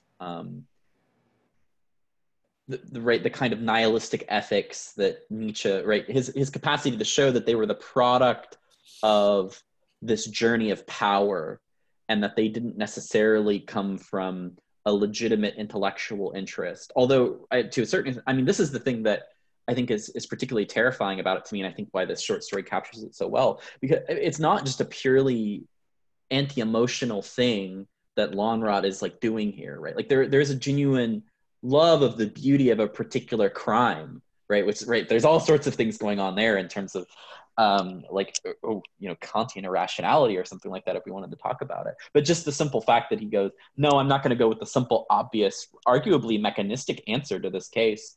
And he turns and he says, no, I'm gonna create this beautiful edifice. And then that edifice gets turned around into a weapon that is ultimately his own demise. I mean, that is exactly how I felt when I read the Genealogy of Morals, and I thought about my interest in Platonism and Aristotelianism and all of these different, sort of not idealists, but, very rationalistic models, and then realized that it's like, oh, everything that I thought was beautiful and, amazing about them was shielding me to the fact that they weren't accounting for reality in a way that was horrifying. On the other hand, I think that's a very, very good point. But I think if everything is interpretation, if we live in an ultimately and maybe not everybody agrees with that, but I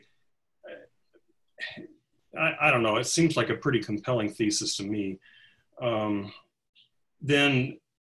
So if that's the case, and if we have no choice but to live in an interpretation, then the question becomes, what do we do with that? And one of the ways I've read Nietzsche, right or wrong, is that we have no choice but to live in an interpretation, but it's important which interpretation we choose. And I have had a long-term difficulty with that, because it's hard for me to, I've mentioned this before, it's hard for me to think, I'm going to pick this myth and I'm going to live by this myth, all the while realizing it's a myth, because I take part of, my sense is part of what Nietzsche is saying is never make the mistake of thinking your myth is reality. You've got to keep realizing it is the myth, and nevertheless acting as if it were real. And that, that just is so hard. But, some of the things that Chase was saying made me think maybe there's a way to think of adopting an interpretation as kind of a heuristic, for finding meaning in life. And so, you know, you might say, I think what Nietzsche's problem with the Christian myth is that in his view, it's unhealthy. It's destructive to humanity. And so you have to pick a myth, but I think he would say you should pick a myth or an interpretation that is a healthy one for yourself and for this, you know, and for the human species.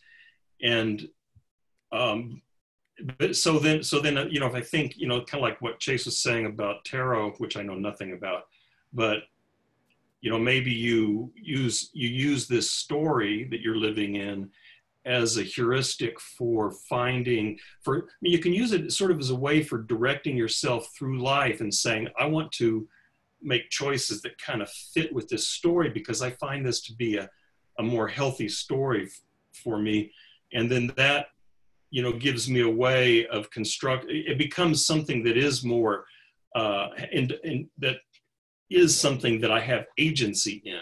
You know, I am constructing a story, and I realize I'm constructing a story, but I'm doing it in such a way that it's going to provide maximum meaning for my life, realizing that I just made this shit up. But nevertheless, it provides me a way of deciding how to make choices, given that there's really no ultimate basis for choice anyway. And so it seems like it could be a positive thing in that regard. And, you know, maybe this story is also a cautionary tale about what happens when you take your story too seriously.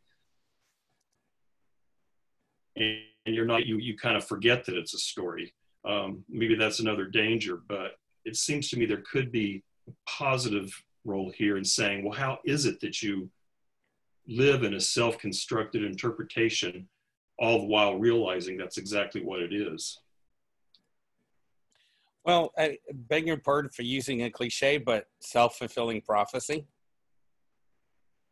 I mean, he's right because that's how he was acting. And he went to that house by himself without anybody else from the police department. And so. You know, but ultimately maybe Lonrot would say that's okay. I mean, I don't know, but he might say, hey, I'm fulfilling this destiny that I, in a sense, constructed for myself through my own interpretation. And if this is the end, and it's the end that's meaningful for me, maybe that's not a bad thing. You know, Nietzsche said something like, you know, it would be nice if everyone could kind of choose their own end. Unfortunately, he was not able to do that. But you know, you see this trope in literature sometimes where people are walking down something that's something like a self-chosen fate, and when they get the end of it and it's tragic, they just say, "That's what I chose." Well, that your interpretation of it, I think, does have some support in the last long paragraph of the story, right? Because it's the detective talking to the criminal, even though he's avoiding the criminal's eyes, right? He says, you know, in your labyrinth, there are 3 lines too many.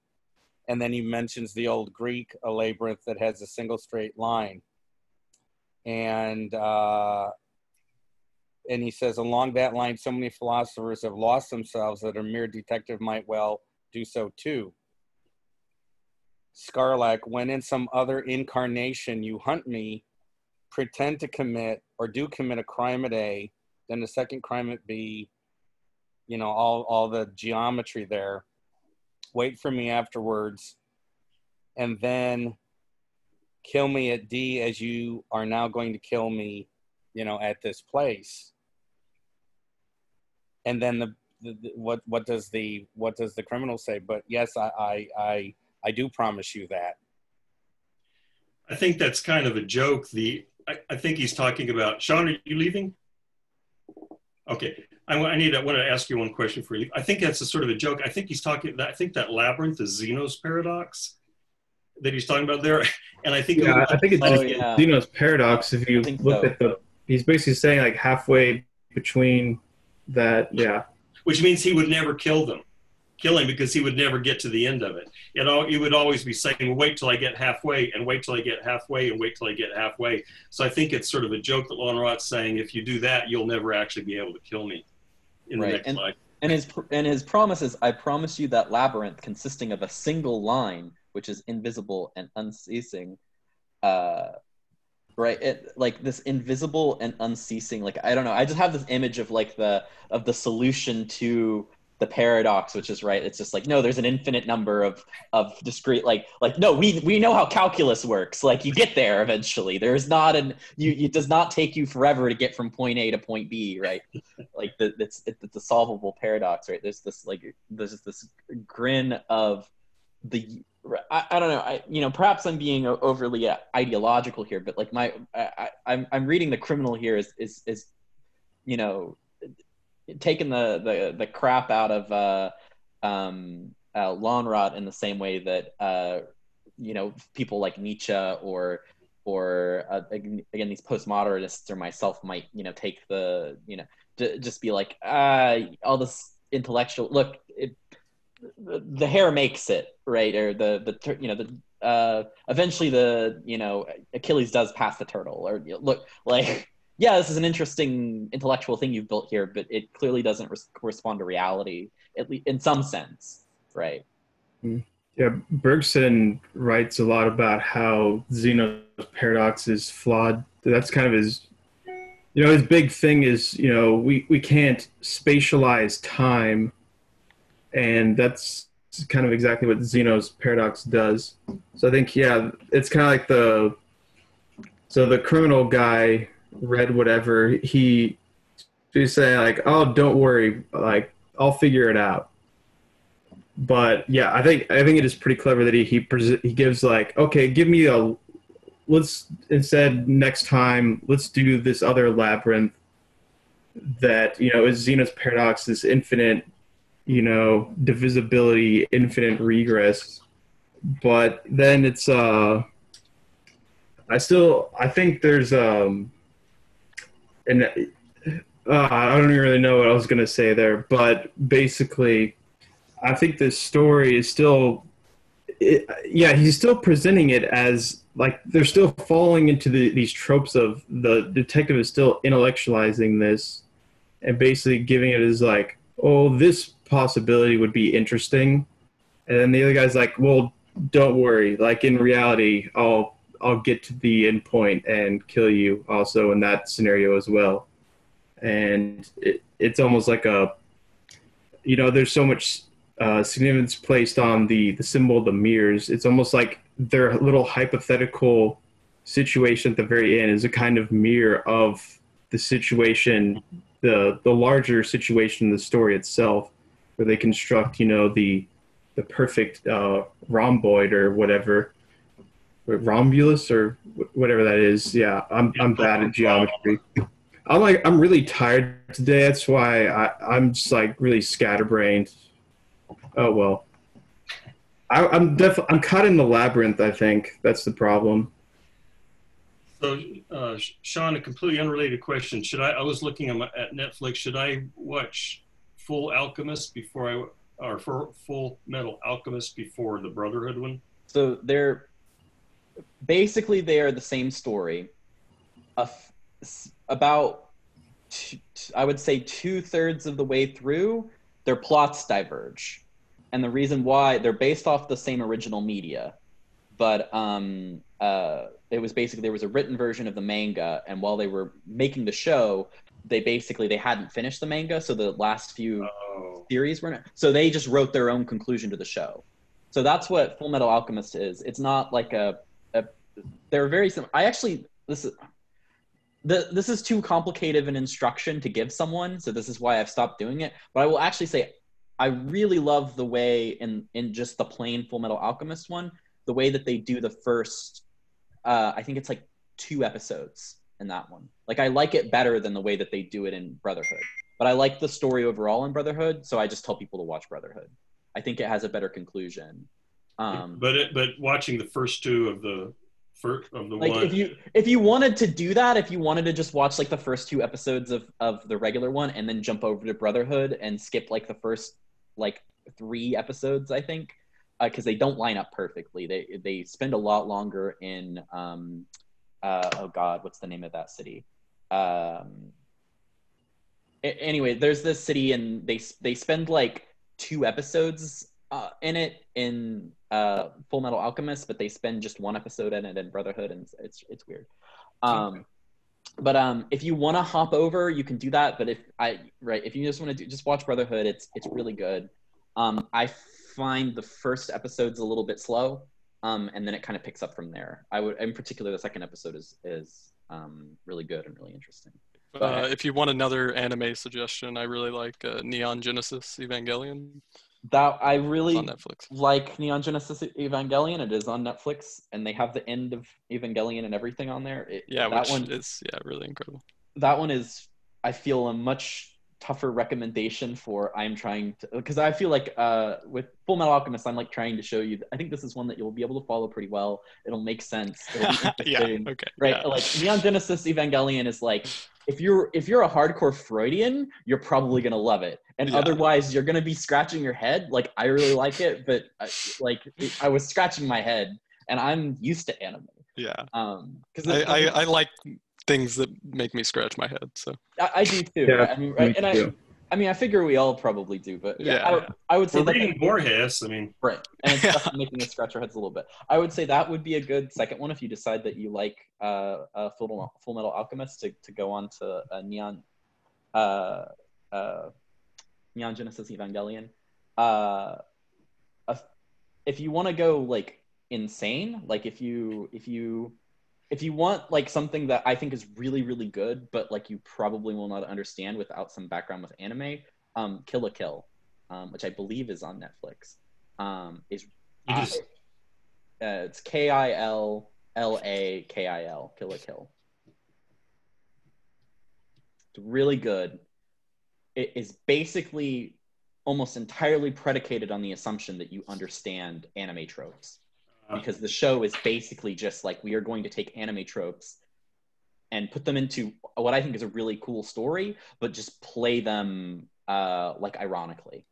But it's really good, interesting science fiction, dystopian. There are a huge number of references to 1984 and to Animal Farm. Like one of the main characters has this whole rant about she calls the subjects of this town and the school pigs in human clothing. She talks about how slavery is freedom and stuff like that. It's very interesting. It has interesting reference. It has references you will get, but it also has a lot of references that you probably will not get. Like, they have a whole thing where, like, for several episodes they just are constantly referencing Nazi Germany, and you're like, why are they constantly referencing Nazi Germany? Why do they keep talking about this? And it has plot relevance. But anyways, so those would be I would say start with Full Metal Alchemist Brotherhood. Then if you like that, do Neon Genesis Evangelion. And then if you like that, try Kill la Kill and see if you like it. And so that should cover you right for the rest of quarantine. I've just right. So, any last comments before we sign off? Nope. Okay, well, thanks again, and stay healthy. Unless you go. later. Bye-bye. Yeah. See you. Peace.